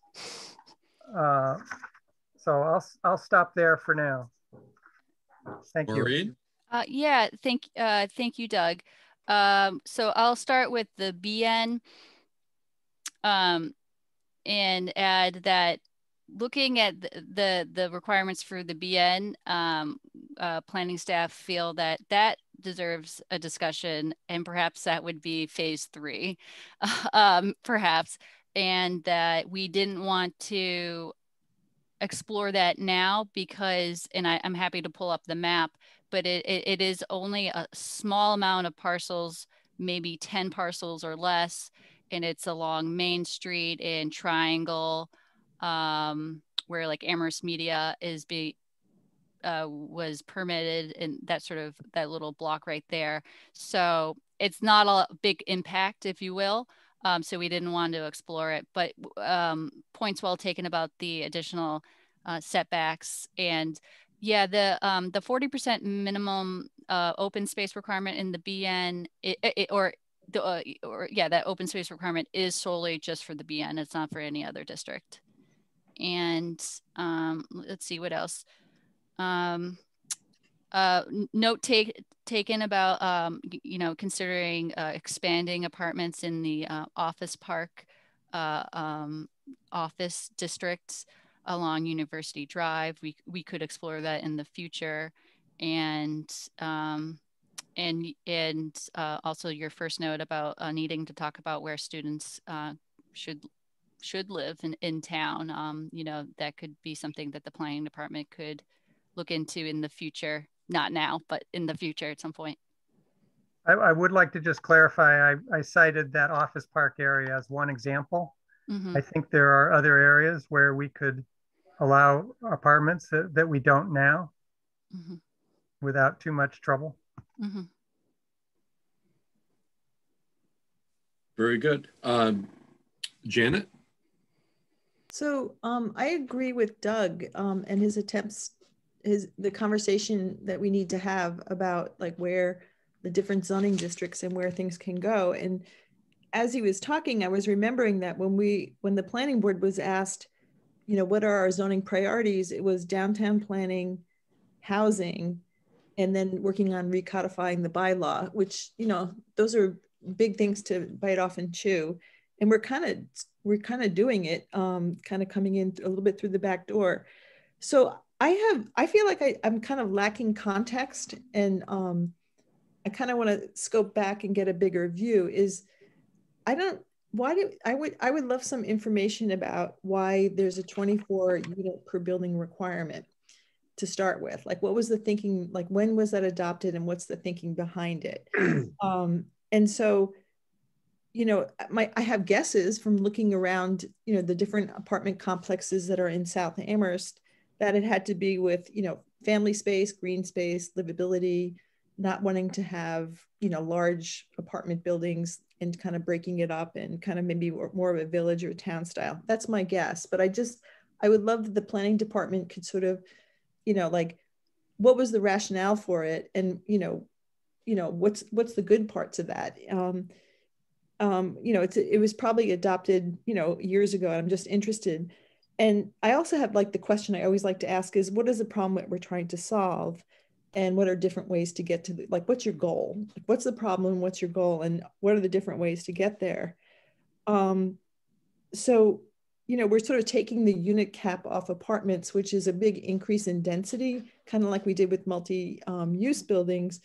And I think sort of one of the problems with that is that, you know, you gave an increase in density, but you didn't ask for anything in exchange, like inclusionary zoning, you know, maybe some environmental, you know, additions or solar heating or, you know, different, you know, kind of different things. And so I wonder if that's going to happen. Sort of looking back, I would love to see a comparison between mixed use building requirements against apartments currently, and then the two proposed changes, because I'm beginning to wonder what's the difference between the two. And then I'd also like to see like a chart that says, here's the difference between the legal requirements for site plan review and special permit. So if we're going from A to, you know, site plan review to special permit, or one direction or the other, I think the planning board really needs to have just the hit list. You know, there's different appeal times, there's different legal requirements. A lot of them overlap, but they don't all. And so I think that would be really helpful whenever we talk about doing that shift. And so I'd like to see that. And then I would love to see like us thinking about like or the planning department or all of us thinking about like, what are the possible impacts down the road? There could be great impacts, there could be negative impacts, and there might be different impacts in different parts of town. And so, you know, it's like, I want to know like what's, you know, like what's going to happen in 2 years or 3 years? Like, what does loosening this requirement do? It may do nothing, since we're actually allowing large apartment buildings in PRP, an office park. Maybe it will pull apartments into the village centers, but we have never delineated our village centers, and we've never planned our village centers. We've never designed our village centers or had, you know, design guidelines. And so I just want to have some long conversation or some, you know, information, or like speculative, and it doesn't have to always be negative or positive, but like, what could be the impacts? Like, is there a specific impact that might hit RG or downtown differently? Like, as I sit here, I was thinking, well, maybe people, you know, all these people want to build housing downtown, and they're just putting in this, you know, they're doing multi-use buildings because they can get more density than apartments.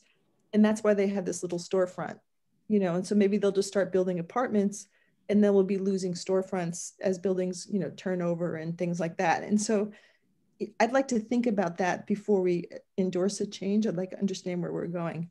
So that's a long list. Sorry about that. But I do think, like, I think I want to know like the setting, and then the consequences, and then the comparison between mixed use and apartments, because it's seeming like less and less to me. And maybe that's good. You know, maybe that's where we need to head. But I just want to see, you know, I don't kind of get the difference anymore. Okay, thank you. Thank you, Janet. I could address the first question, which is the rationale for 24 dwelling units as a maximum per building. I believe that came out of the 1970s, and Chris, please help chime in. And I think it was in response of a lot of apartment buildings being built in the 70s, sort of in a quick fashion, and that the town proposed the maximum to sort of limit the density of the buildings being built back in the 70s. I don't know if Chris has anything else to add to that. Are they specific buildings in town that, do you think? So like Colonial Village, the Presidential, and South Point apartments. So in essence, sort of the buildings that I had mentioned in that slide, some of those examples were about adding, it wasn't from starting from scratch, it was actually adding more buildings. So yeah, so South Point, Presidential, and Colonial Village would be sort of your classic apartment buildings being built back then. And let's see here. About what's the difference between mixed use and apartments for the proposals. We could certainly show you, a comparison in in a chart or whatever would make sense for you to see the difference there. And again, it's really, the differences are about standards and conditions. The use obviously would be different. And what's the difference between the requirements for a site plan review versus the requirements for a special permit. We could certainly provide you a comparison. And what's the impact in 2 or 3 years?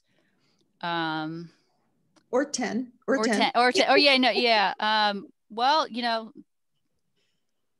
we're hoping that there will be, more ideal apartment buildings that have stronger design standards, and as well as the mixed use building section as well. We've noticed that, there's the classic example that I've been giving about where I wonder if the developer could have built an apartment, would he have? So there's a 70 University Drive, which was recently improved and now built. It's a mixed use building with a very small retail space of about 300 square feet. And, I don't know how many how many units is proposed, but it is more than 24. You would make sort of, you would question, I wonder if that developer would have proposed an apartment building there, but he couldn't because he had the maximum of 24. So that did not, was not to his advantage. So that's why he built the mixed use building with the 300 square foot retail or office space. And that location would have been fine for an apartment building. It would have fit in with the the surrounding neighborhoods, and would have been fine to be located there. But yeah, that's interesting. So impact, we could certainly take a look at how could we analyze that, forecasting that in the future. I can't really comment of how that could be done right now, but we could certainly explore what are the measurable ways to indicate change, 2, 10 years, 15 years, et cetera. One thing I thought about was when you did sorry. Jen, let's get some other of the board members to get their thoughts, and you can come back around if that's okay, right? All right, so we have Tom and Maria.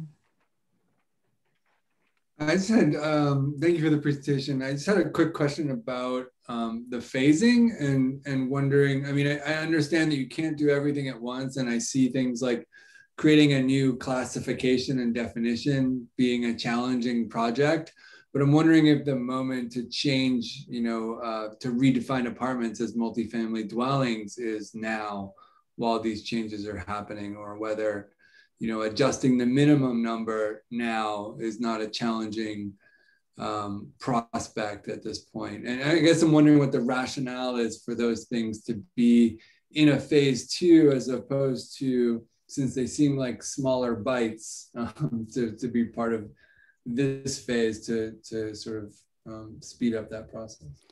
Yeah, no, that's a good question, Tom. Thank you. So about the minimum, in order to adjust the minimum, currently it's 3, and say if we wanted to adjust it to 4 units instead, we would then need to create another use classification for a triplex. And then, so then you need to ask yourselves, well, what does that look like? And so for duplexes, we have 3 categories for a duplex in the bylaw, which is about owner occupied duplex, a non-owner occupied duplex, and an affordable duplex. With a triplex looks similar. And so then you're starting to get into the weeds of all those having, that's a whole other conversation. Although I mean, I personally would love, let's just do it all. Let's just do it all. I love that. And the multifamily use, we haven't had an opportunity to really reach out to our assessor about this topic, and we would be very curious of how if at all, would that impact the way that she classifies uses for tax purposes. And so we would just want to make sure that we have all the ducks in the row of what would there be any sort of ripple effects of, would other residential uses in the bylaw need to be adjusted as well if we were to do that. Okay, thank you. Thank you, Tom. Maria, please. Maureen, I miss all your spreadsheets, all those little pie graphs and charts. No Excel spreadsheets this time, or graphs. That's really useful to see the areas where this is possible, and I like the idea of starting to break off the smaller size multi-family aspect, because then that allows for more, like you said, triplexes, and maybe one day, if we further split it even more, quadplexes, because the idea of adding multifamily infill into our residential areas is probably less impactful and scary than like apartment complexes. So I think the more you can sort of loosen the way we can bring more multifamily into our neighborhoods is great. And just that, I know it does open a can of worms, because suddenly, like footnote B, you would have to bring that into there, make sure it doesn't trigger, like it falls under the same sort of, like, it ignores the basic lot minimum and lot area per family. And but yeah, I think that I would love to see it relax more, as far as, the village center makes a lot of sense to make it an easier permit review process. And if there are other areas that can follow suit, I mean, because right now a lot of apartments have been built, I think it was an overlay area or something where, it was an RN basically, a lot toward Route 9. So it seems like there's a lot of opportunity. It's just right now the bylaw won't allow it. So you're right, people are using the mixed use building to get an apartment building basically. So it would be great to unlock that more in other zones. But your first steps make a lot of sense. These sort of small bites at it. I think the only sort of thing I would think more about is that point that Doug brought up, why give it less density if we're trying to encourage, these to be built more in certain zones? Why do that 2 foot every floor?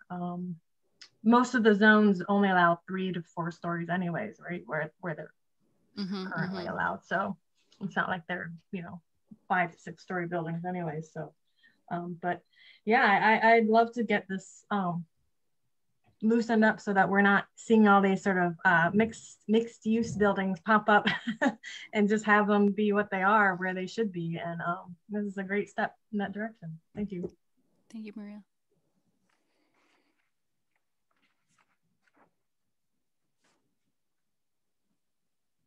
Jack, we have Mr. Marshall and Ms. McGowan.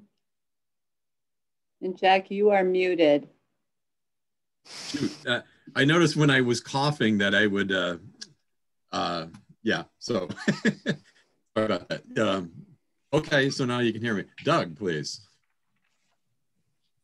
Yeah, I just wanted to say that my earlier comment in the conversation with Nate about doing 50% plus one as opposed to 50% might be applicable to this type as well, since we may have an odd number of floors that, you know, yield odd numbers of total units that can't divide easily by 50% if you've got two types.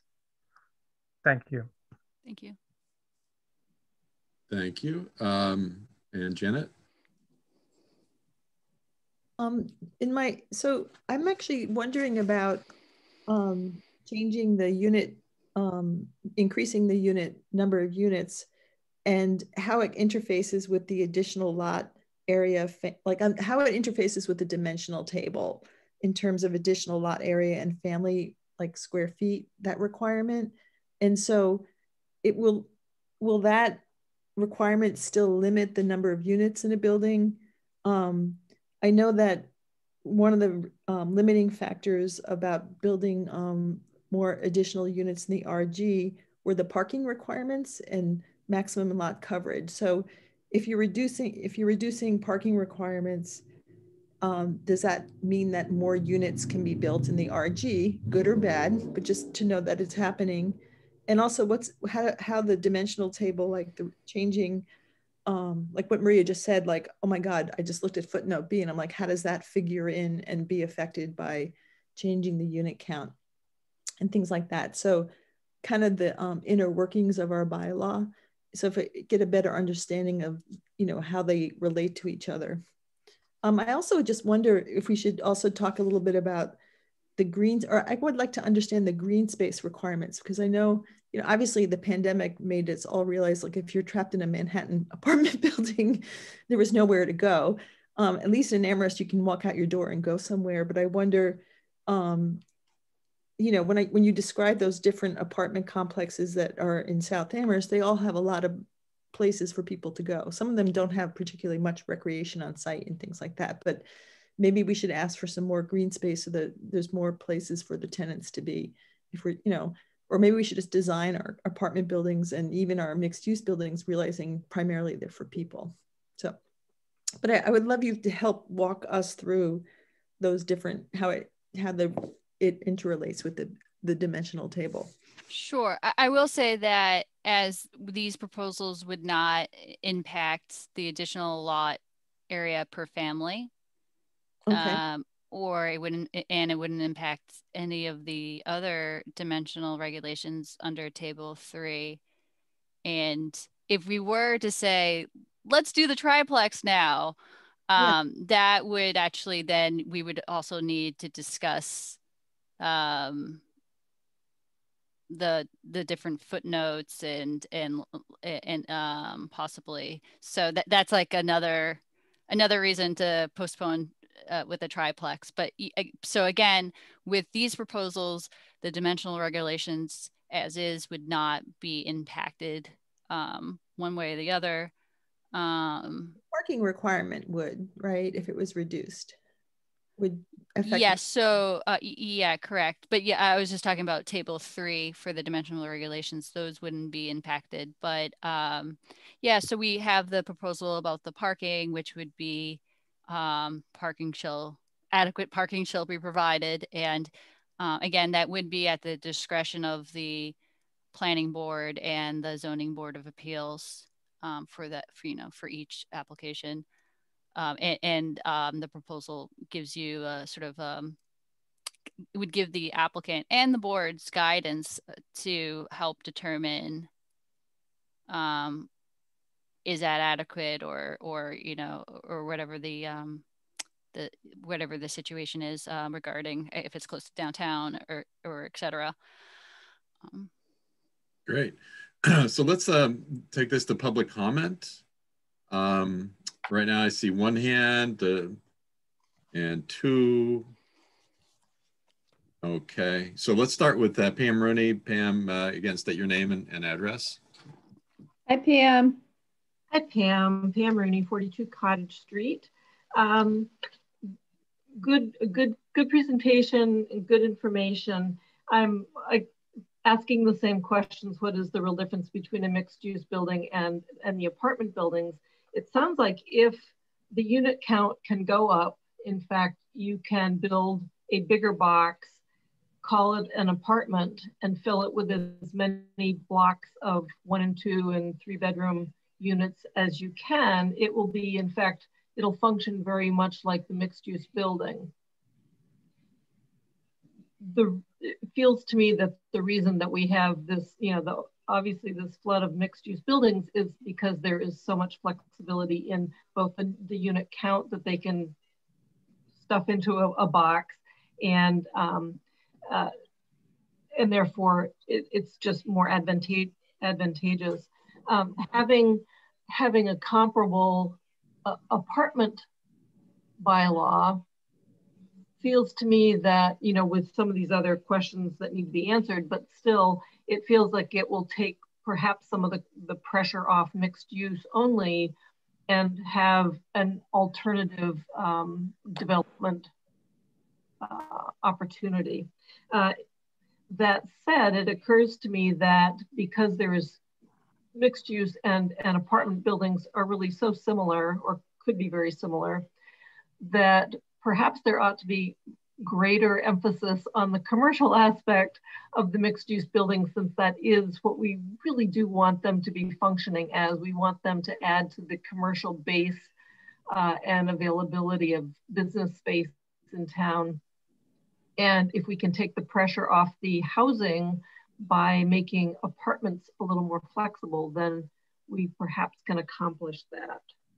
I was curious if, and I think I heard the answer, but if there's still an open space requirement for apartments that is not actually required for the mixed use. So that might be a difference between the two types.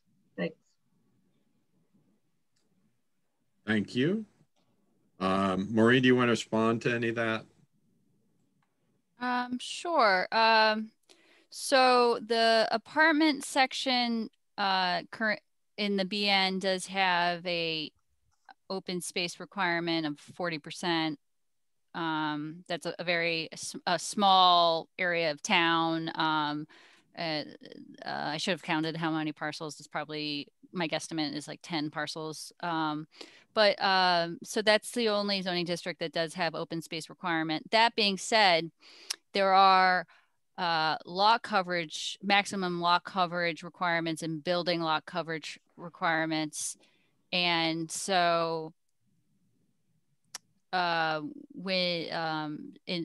the remainder of the land in parcels throughout the zoning districts do have a requirement for providing open space. When you take the total land area minus the lot area, provides a pretty significant amount of open space in a lot of the zoning districts.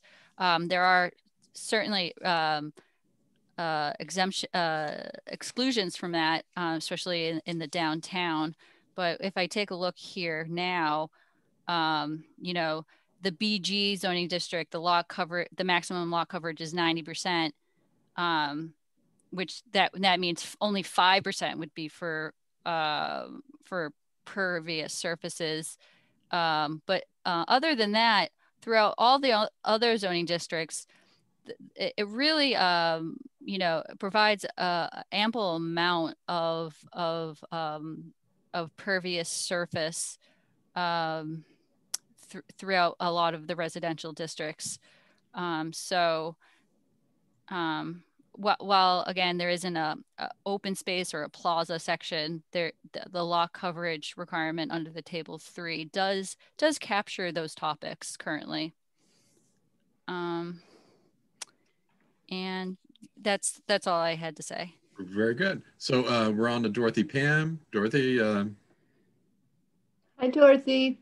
Hi, Dorothy Pam 229 Amity. So you're talking about something I'm very interested in because I gotta block that out. Can you hear me? Something just popped up on my screen. No, we can hear you. Okay, it's Adobe Flash wants to come in. Okay, I'm very interested in apartments because I do realize that there will be more apartments coming into the RG, particularly, you know, because if they're at corners or near commercial areas or whatever.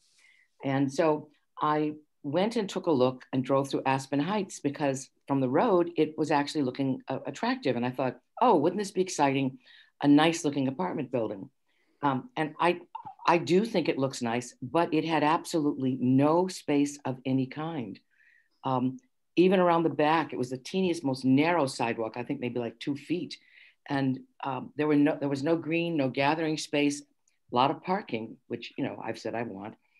And I thought, oh, this is just not a place that you could have children. And I've been struck that you've been calling them now, not apartments, but multi-family dwellings. I just want to say, remember that there will be families, and families do require some green space. Now, I live next door to a converted multifamily. It's a big, monstrous historic house. I don't know how many students live in it, but there are 16 cars parked most of the time on Lincoln. What I see is a big, beautiful green lawn, and I get along fine with them. Because of their space, they have some space where they can hang out, they can walk around. And then when they're sitting and talking quietly, because these are very well-behaved students next door to me, it's not like they're coming in my ear or in my bedroom window because there's space between my house and where they're hanging out. So it's still a living space for people. There's no children there, but it's still, it's pleasant. And when I looked at, 132 Northampton Road, it has beautiful outdoor grounds. I just think apartments, multifamily dwellings, you have to make sure that there is the green space around it for people, whether they're students or whether they're families, whether there's children or not. And I didn't totally follow Maureen's numbers, but she said there would be. So I'm hoping that's true. Thank you. Thank you, Dorothy. Yeah, and that is a point well taken, Dorothy, especially for, apartment buildings, sort of communities, and, creating communities and thinking about families and whether play equipment or community gardens are provided, things of those sorts of nature is provided. And we could certainly look at looking at providing sort of recreational amenities, making that a requirement, or plazas. I do feel that under section 10.38 and section 11.24, there are sections within that get into providing recreational amenities and open space. And I also would add that Aspen Heights has constructed a play area, and I know it is there. I can't really speak to the open space. I wasn't there, a part of the approval process for that, but I do know that they are proposing a play area structure. Good, thank you. Chris. I was going to say exactly that, what Maureen said, that Aspen Heights is going to have a play area for children and families to gather outside. And I believe they're also going to have a dog walking area and other places for the people who live there to gather outside. Thank you. So I think we've covered that, and we can go on to item C. Proposed changes to demolition delay for structures of historical or architectural significance, section 13 of the zoning bylaw. And I assume that'd be Ben. Ben, yep. Okay. Hello. Hi, Ben. Hello. Introduce yourself. Yeah, hi everyone. It's good to see you all again. Ben Breger, I'm a planner in the planning department, colleagues with Maureen and Nate and Chris. So I guess I just wanted to check in. It's, you know, 9 o'clock. I have a presentation. This is a, you know, will be a brand new topic for the planning board. Do I kind of give a quick overview, or, you know, or what we did with the CRC yesterday was just offered members the chance to ask questions rather than giving the presentation. But I guess I'm just wondering where to go from How long is your presentation, would you guess? 15 minutes? Yeah, I mean, it depends if I go through like all of the changes in detail, it could take, you know, 15 minutes. But if I kind of just give an overview of what the demolition delay bylaw is and then talk about the changes broadly, it could be quicker. Quicker sounds better. Yeah, you know? Yeah, exactly. May I just say something? Yeah. The idea with this is that it's going to be taken out of the zoning bylaw and put into the general bylaw. So in the end, the town council is probably going to be more involved in the details of it than the planning board, but it's worth hearing about it anyway. Yeah, that's a good point, Chris. Have we ever really been involved with? I don't recall.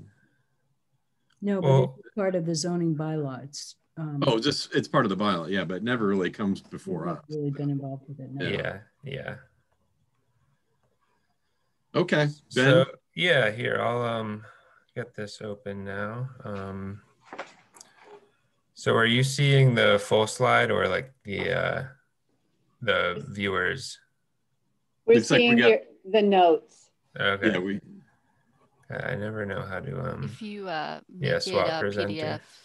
Is that there you go? Better? Okay.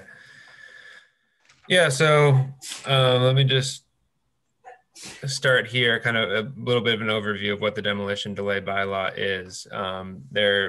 It's not unique to Amherst. There's 160 municipalities in Massachusetts that have a demolition delay bylaw.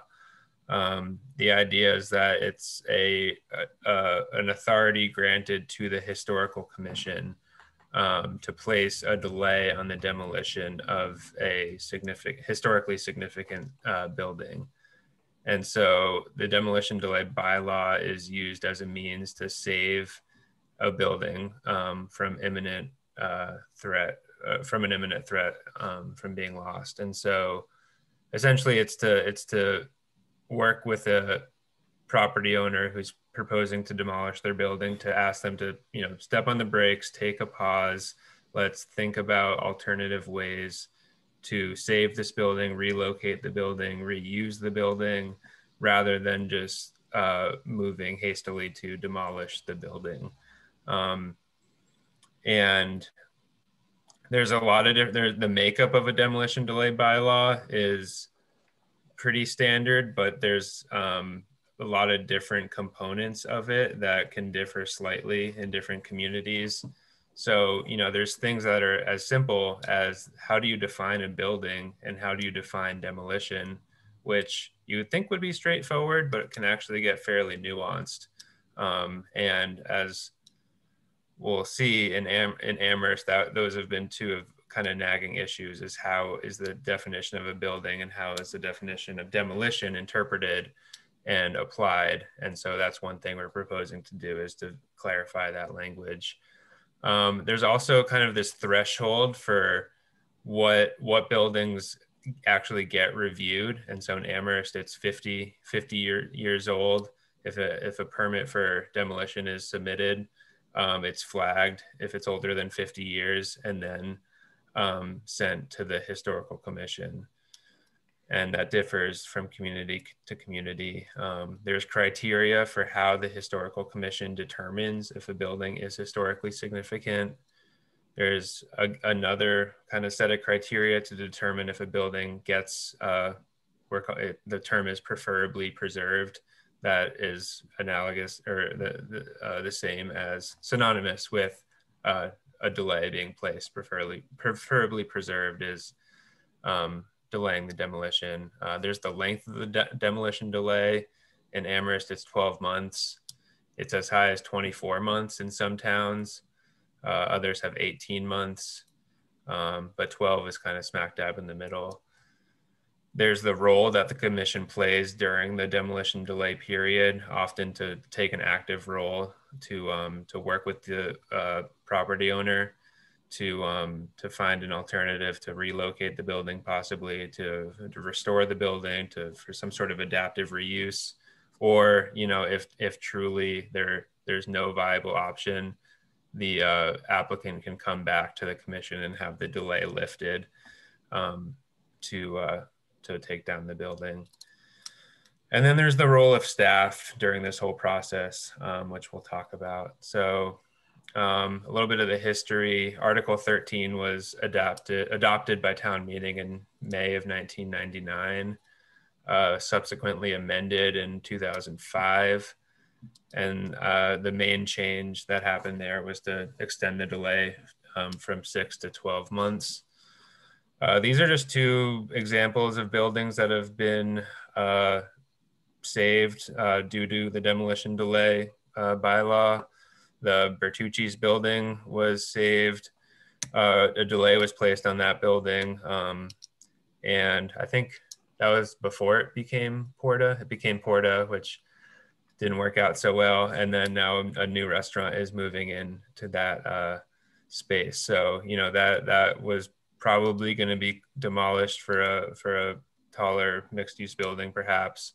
And it was retained and is, you know, still a functional restaurant, and kind of has, it's a 1946 automobile shop, which is kind of unique, and has been it's a good example of adaptive reuse. Similarly, just earlier this year, a delay was placed on the demolition of this 1862 home on South Pleasant Street that Amherst College owns. And currently there's a proposal to relocate that building to University Drive South in that region. And I can't say for certain, but Amherst College could have taken that building down without a demolition delay placed on it. There's other examples, but these were the first two that came to mind. So kind of getting into the weeds a little bit, the overview of the bylaw in Amherst. Again, the definition of demolition, it's, paraphrased here a little bit, but, the crux of it is destroying, removing, or razing a structure or portion thereof. So it's that or portion thereof that gets, is certainly vague and can mean different things. And it's often unclear, kind of like if someone's taking out the windows, is that demolition? If they're redoing their siding, is that demolition? Because it says portion thereof.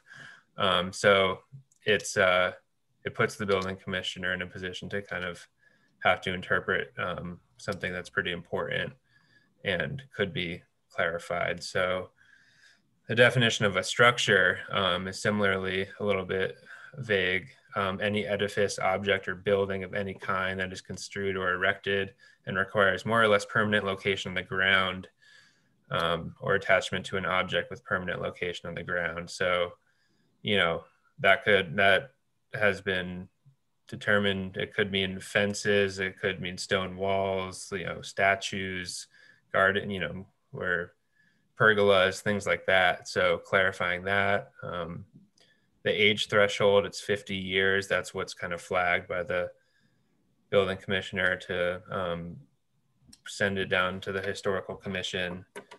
If you go into the bylaw itself, we have 11 criteria that are used to determine significance, and they get quite detailed, and are you only need to kind of hit one of those for a building to be determined significant. Similarly, there's very little criteria for how, once a building is determined to be significant, when is it actually determined to be a delay should be placed on it. There's little guidance for the commission to work off of, other than that, the proposed demolition would be detrimental to the historical or architectural resources of the town. And surprisingly, actually, in our reaching out to Massachusetts Historic Commission and representatives there, very few towns actually have criteria for determining whether a delay should be placed. They kind of all have this vague language about detrimental to the architectural heritage or historical heritage of the town. So we're proposing to add a little bit more guidance there. Whoops.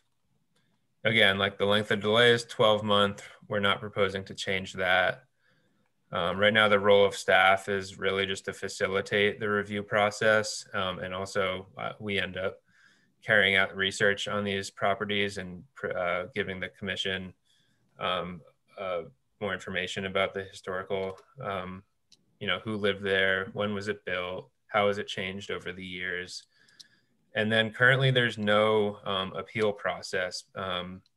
I wrote in here possibly ZBA ? Because I think because it's in the zoning bylaw, that's the default route. And I'm not sure if that's occurred before, but what we've discussed as staff is because this is now moving to the general bylaw,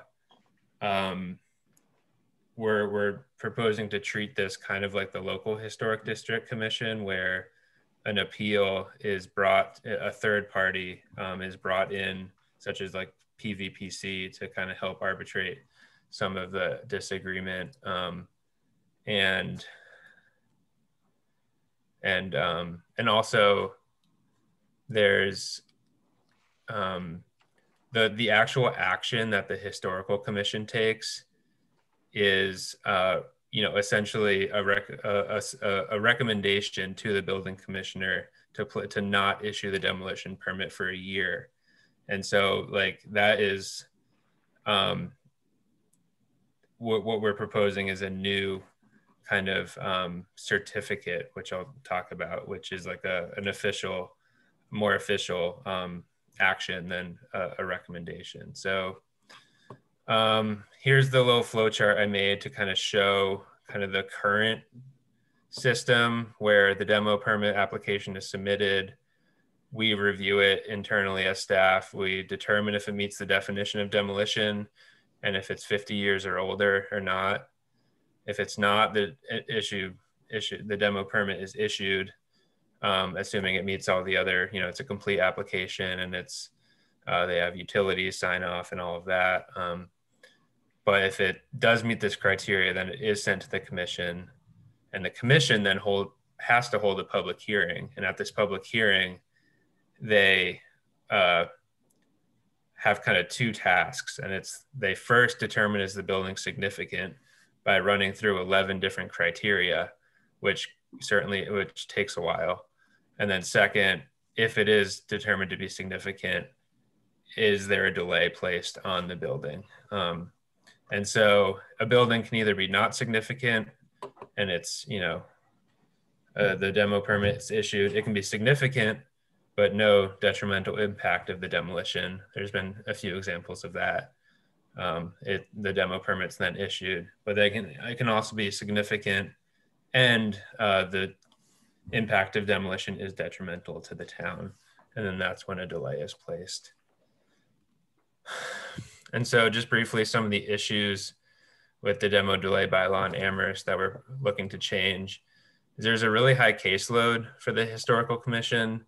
Next Wednesday, we have 4 demolition applications that we're reviewing.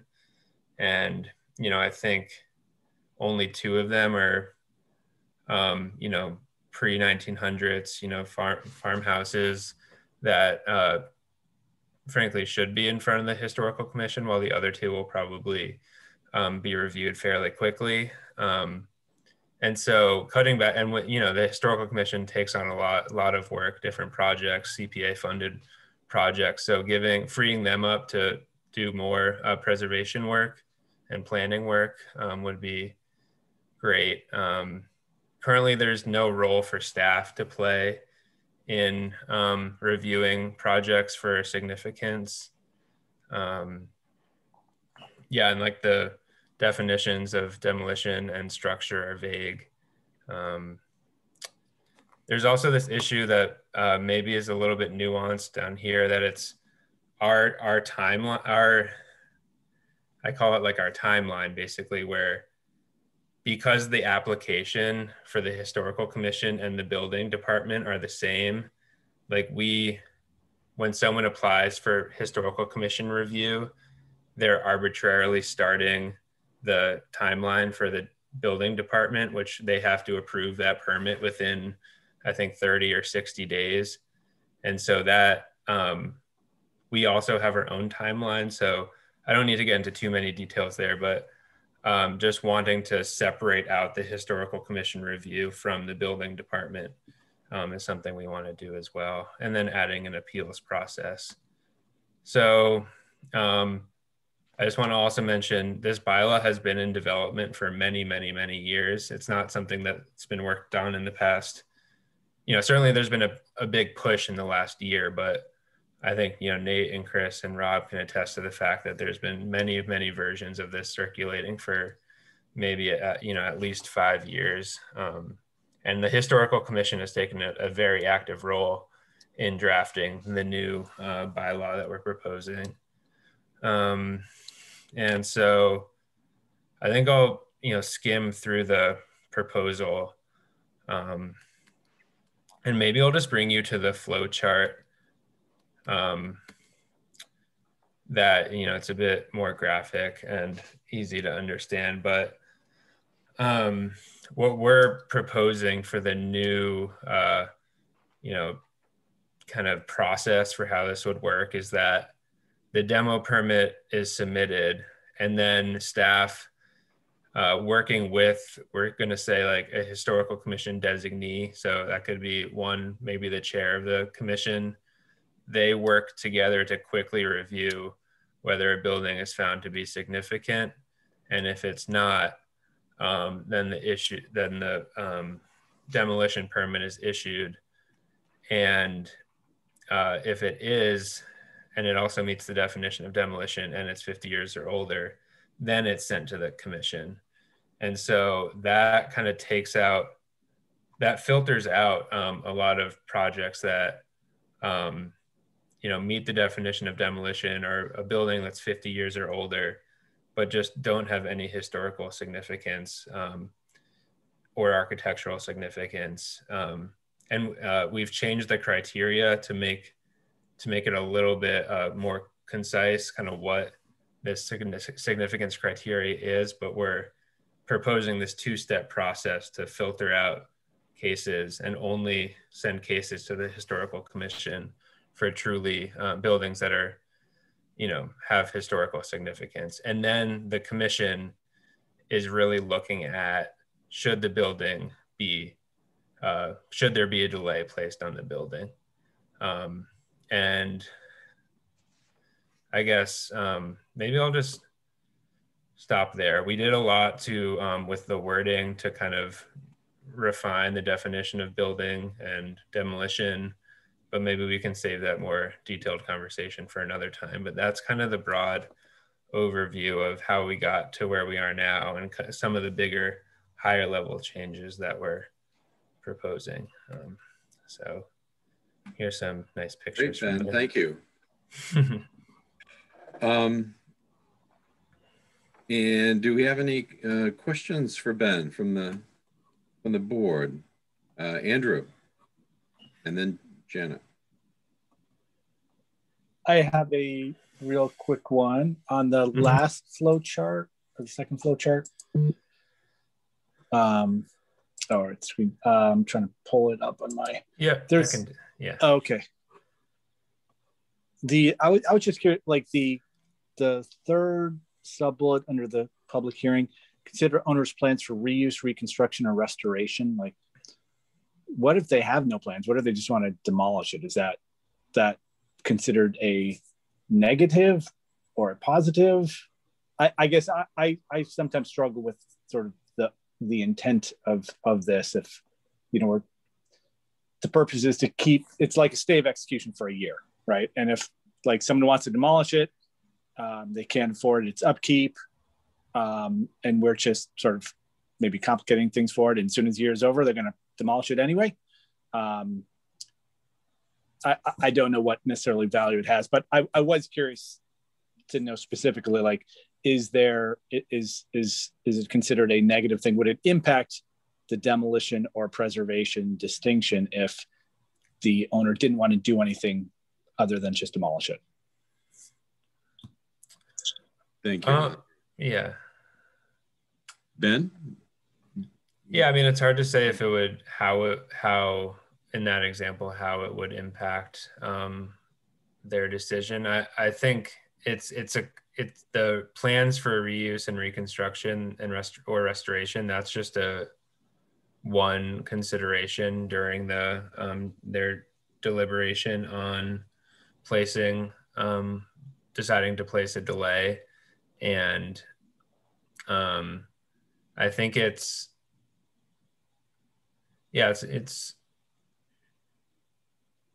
think that their main focus is on kind of like, what is the value of the building as it stands now? But I think for them to make a fully informed decision, understanding kind of what, if they do place a delay, if they don't place a delay, what is going to be in that space, is something they want to be able to consider as a commission.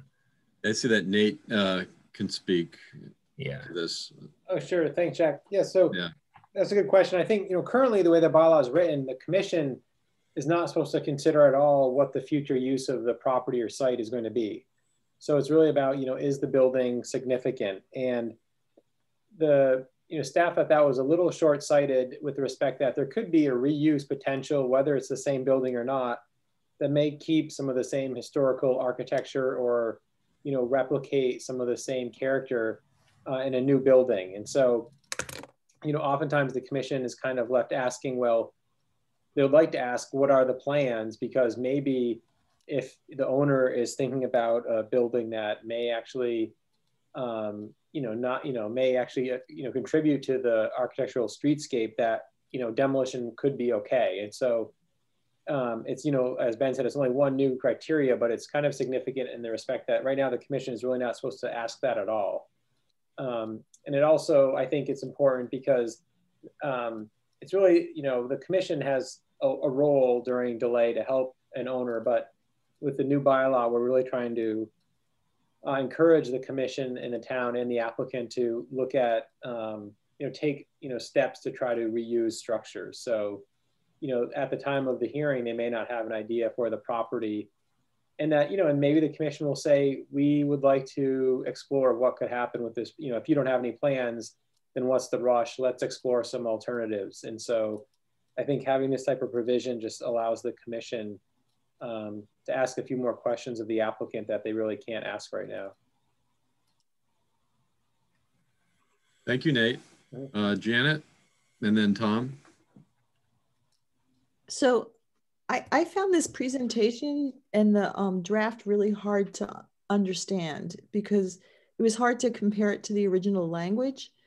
So it's like it's a revision, but I always found myself flipping back and forth between the zoning bylaw and then looking at the presentation, it wasn't that clear to me what the changes were. And there seemed to be significant changes when I looked at the details, but they weren't really highlighted in the PowerPoint. So I think it'd be important to compare the current bylaw, zoning bylaw, to what you want. And so anyone who's reading it, especially as a lay reader with probably less patience than me, could understand where the changes were, because there's changes for timing and different things. So it wasn't clear to me from this presentation what the changes were being made. There was changes in timing, notice, who the decision makers are. I actually liked the original significant structure definition. It was very detailed, and it was much more clear. And so in a weird way, and the new definition was kind of less clear and kind of shorter. And I just thought the old one really would lay out for anybody exactly what would be historically significant. And so I thought, stick with that one. It was so much more easy to read. And it seemed to encompass more and put the buildings in a physical context or geographic context. It wasn't clear to me where in the new revision, where the historical commission could add conditions to the demolition approval. Like it was referred to in this presentation, but I couldn't find it in the draft. So maybe it's somewhere. I don't really understand why the building commissioner is involved in making the determination of historical significance. I know there's someone from the historical commission will also be doing that, but it struck to me if there's a lot of buildings coming in, you want people with a background in history and architecture to make that determination. And maybe if there's a lot coming in, it could be a subcommittee of the historical commission. I know from many historians that I know, everybody has a specialty in a different area. And so it's having extra people in would be helpful. And I just didn't understand like the background of the building commissioner, nothing to say against Mr. Moore, but building commissioners of the future, like making that determination. Another question is about definitions. In the notice of the hearing, it talked about parties and interests, but I didn't know who they were. It seemed like a lot of people could be really interested in the building. I just had no idea who they were. In the appeal provision, I didn't know who a person aggrieved would be. In much the same way, it seemed could be very broad. At one point, the draft referred to town staff, and I just thought, hopefully, I just had no idea who that could be. It could be somebody, sitting at a desk or somewhere. So I thought that could be more specific. I actually, the improvements I saw in it, I think, were to the timing and how the process went. It was more clear, but there were also timing changes that were hard to track and figure out what are difference.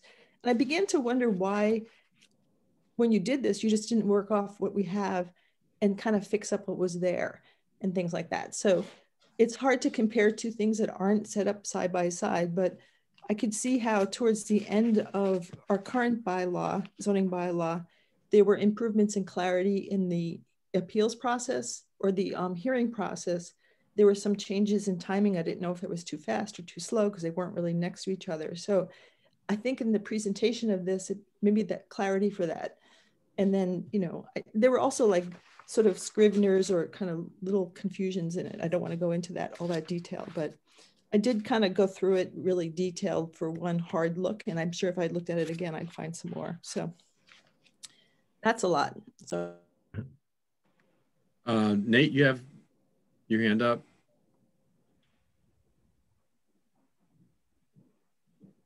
Sorry, let me lower my hand. That was just okay. Over.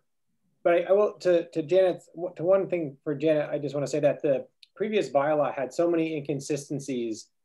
It was within zoning. It mentioned Chapter 40A, but then the notice requirements didn't actually match 40A, and it said you had to hold the hearing in one place, but in another section it didn't. And so, staff and the commission really felt that the model of the current Article 13 wasn't worth trying to change because it was so much was changing. And so it was actually cleaner to start with a whole nother draft. And I know that makes it difficult to do like a side-by-side comparison, but sometimes it's just more difficult to try to, change a document to the point where you're just deleting everything and starting over. So the decision was made to actually just start a fresh, Article 13. So I think, we could probably do, have some way to make a, comparison more, more legible, whether that's, some call outs in the text or something, but it was really just, a ease of working a new draft rather than just,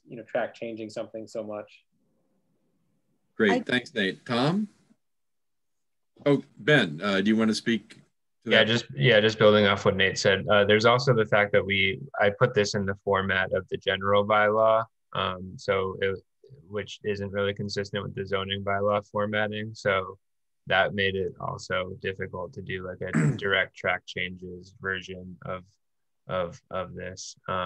I will just say quickly to one other another of Janet's points is the building commissioner is not the one determining significance. That would be planning staff, the staff liaison to the historical commission, whether it's myself or Nate working with the chair or a small group of the commission members.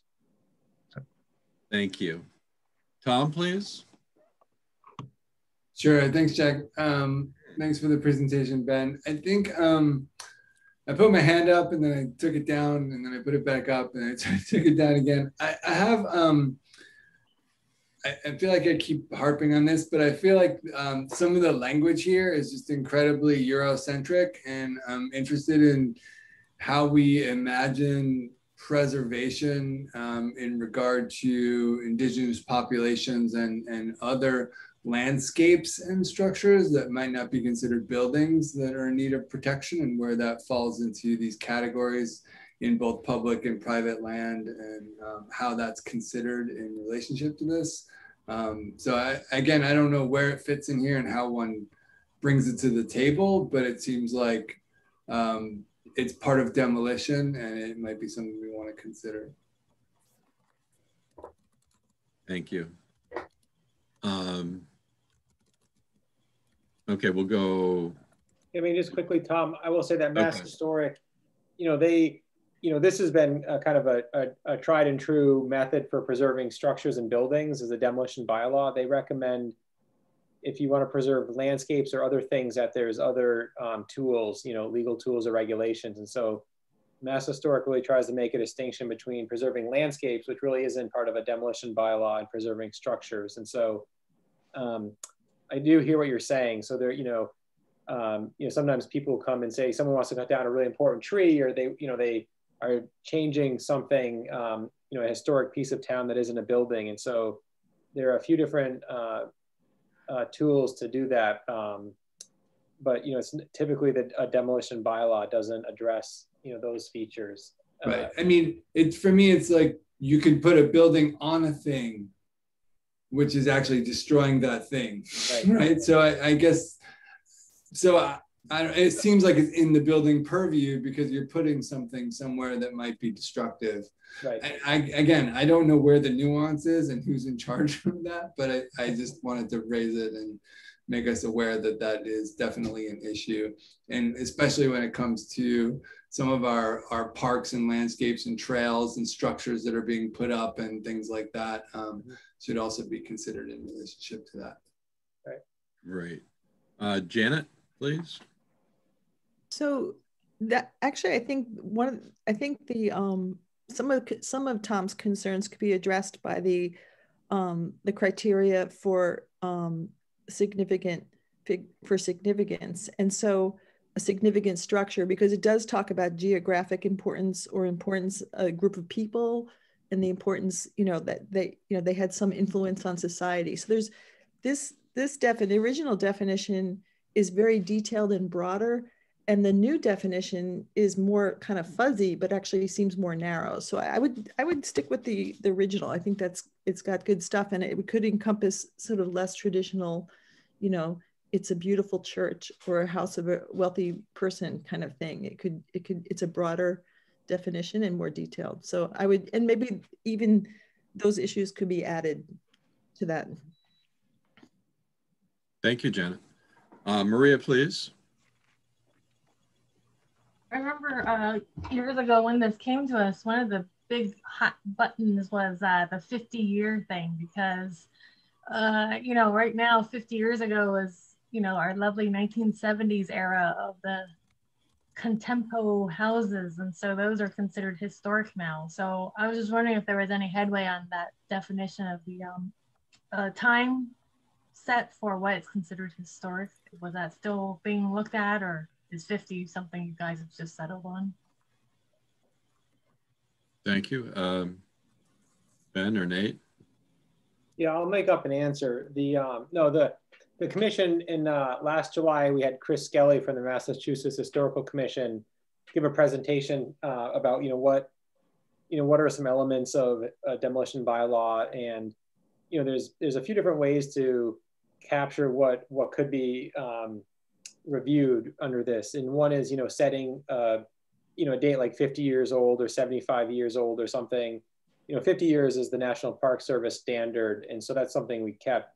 Some communities will have a date certain, as of 1935, anything that's built prior to it, and then maybe with some language for exceptions if it's a unique or unique structure or site or something. And then others will say, if they've done a really thorough inventory, any house that's been inventoried, only those properties that have been inventoried are subject to a demolition review. I think, what the commission thought at the time was that we still have so many properties in buildings, outbuildings especially, accessory buildings that haven't been inventoried. That really wasn't a proper threshold. And then, in terms of using a certain calendar year date, they thought that could miss something. So at some point, maybe, right, those contemporary homes or the post-World War II Cape, maybe there are just a few left if everyone's demolishing those. And so at what point, what's considered historically significant? Even sometimes, it's not just high architecture, right? It can be something that, is emblematic of a certain time period. So the commission felt 50 years for now, but it was a discussion that they had in terms of what is the threshold for reviewing a property or structure. Good. Thank you. I see no other comments from the board, and open up to the public. Do we see any hands? And I see none. So let's close that up, and I guess we would go to Chris for an update on the other zoning priorities and work plan. We're continuing to work on the zoning priorities, and on Monday, we're going to be presenting accessory dwelling units, and well, the planning department will be presenting accessory dwelling units to town council for referral back to the planning department and the CRC for public hearing. And a group of citizens is going to be proposing some changes to the converted dwelling section of the bylaw to the town council for the same reason. So those are two things that are going before the town council on Monday. And then on, I think on May 24th, depending on how far we get with it, we may present the mixed use building to town council on May 24th. But again, it depends on how far we get with it. And I think that the next opportunity to talk to the CRC about it isn't until May 25th. So we may need to postpone that. And it sounded like you all had a lot of questions and comments about it. So we'll have to think about, what we do with that. As far as other things go, we're continuing to pursue the list of things that we were given to work on. So more to be said about that in the future. Good, good. Okay. And then we're meeting next Wednesday for that joint hearing with the CRC on the moratorium and the inclusionary zoning. That's correct. Yeah. Any other old business you want to bring up at this point? I don't have any other things to bring up, no. Okay, or new business? No. Nope, okay. So thank you all. Excellent presentations by Nate, Maureen, and Ben. Thank you. And everyone have a good evening. Thank you very much. Thank you. Good luck, guys. Yeah. Thanks, everyone. Good night. Mm-hmm.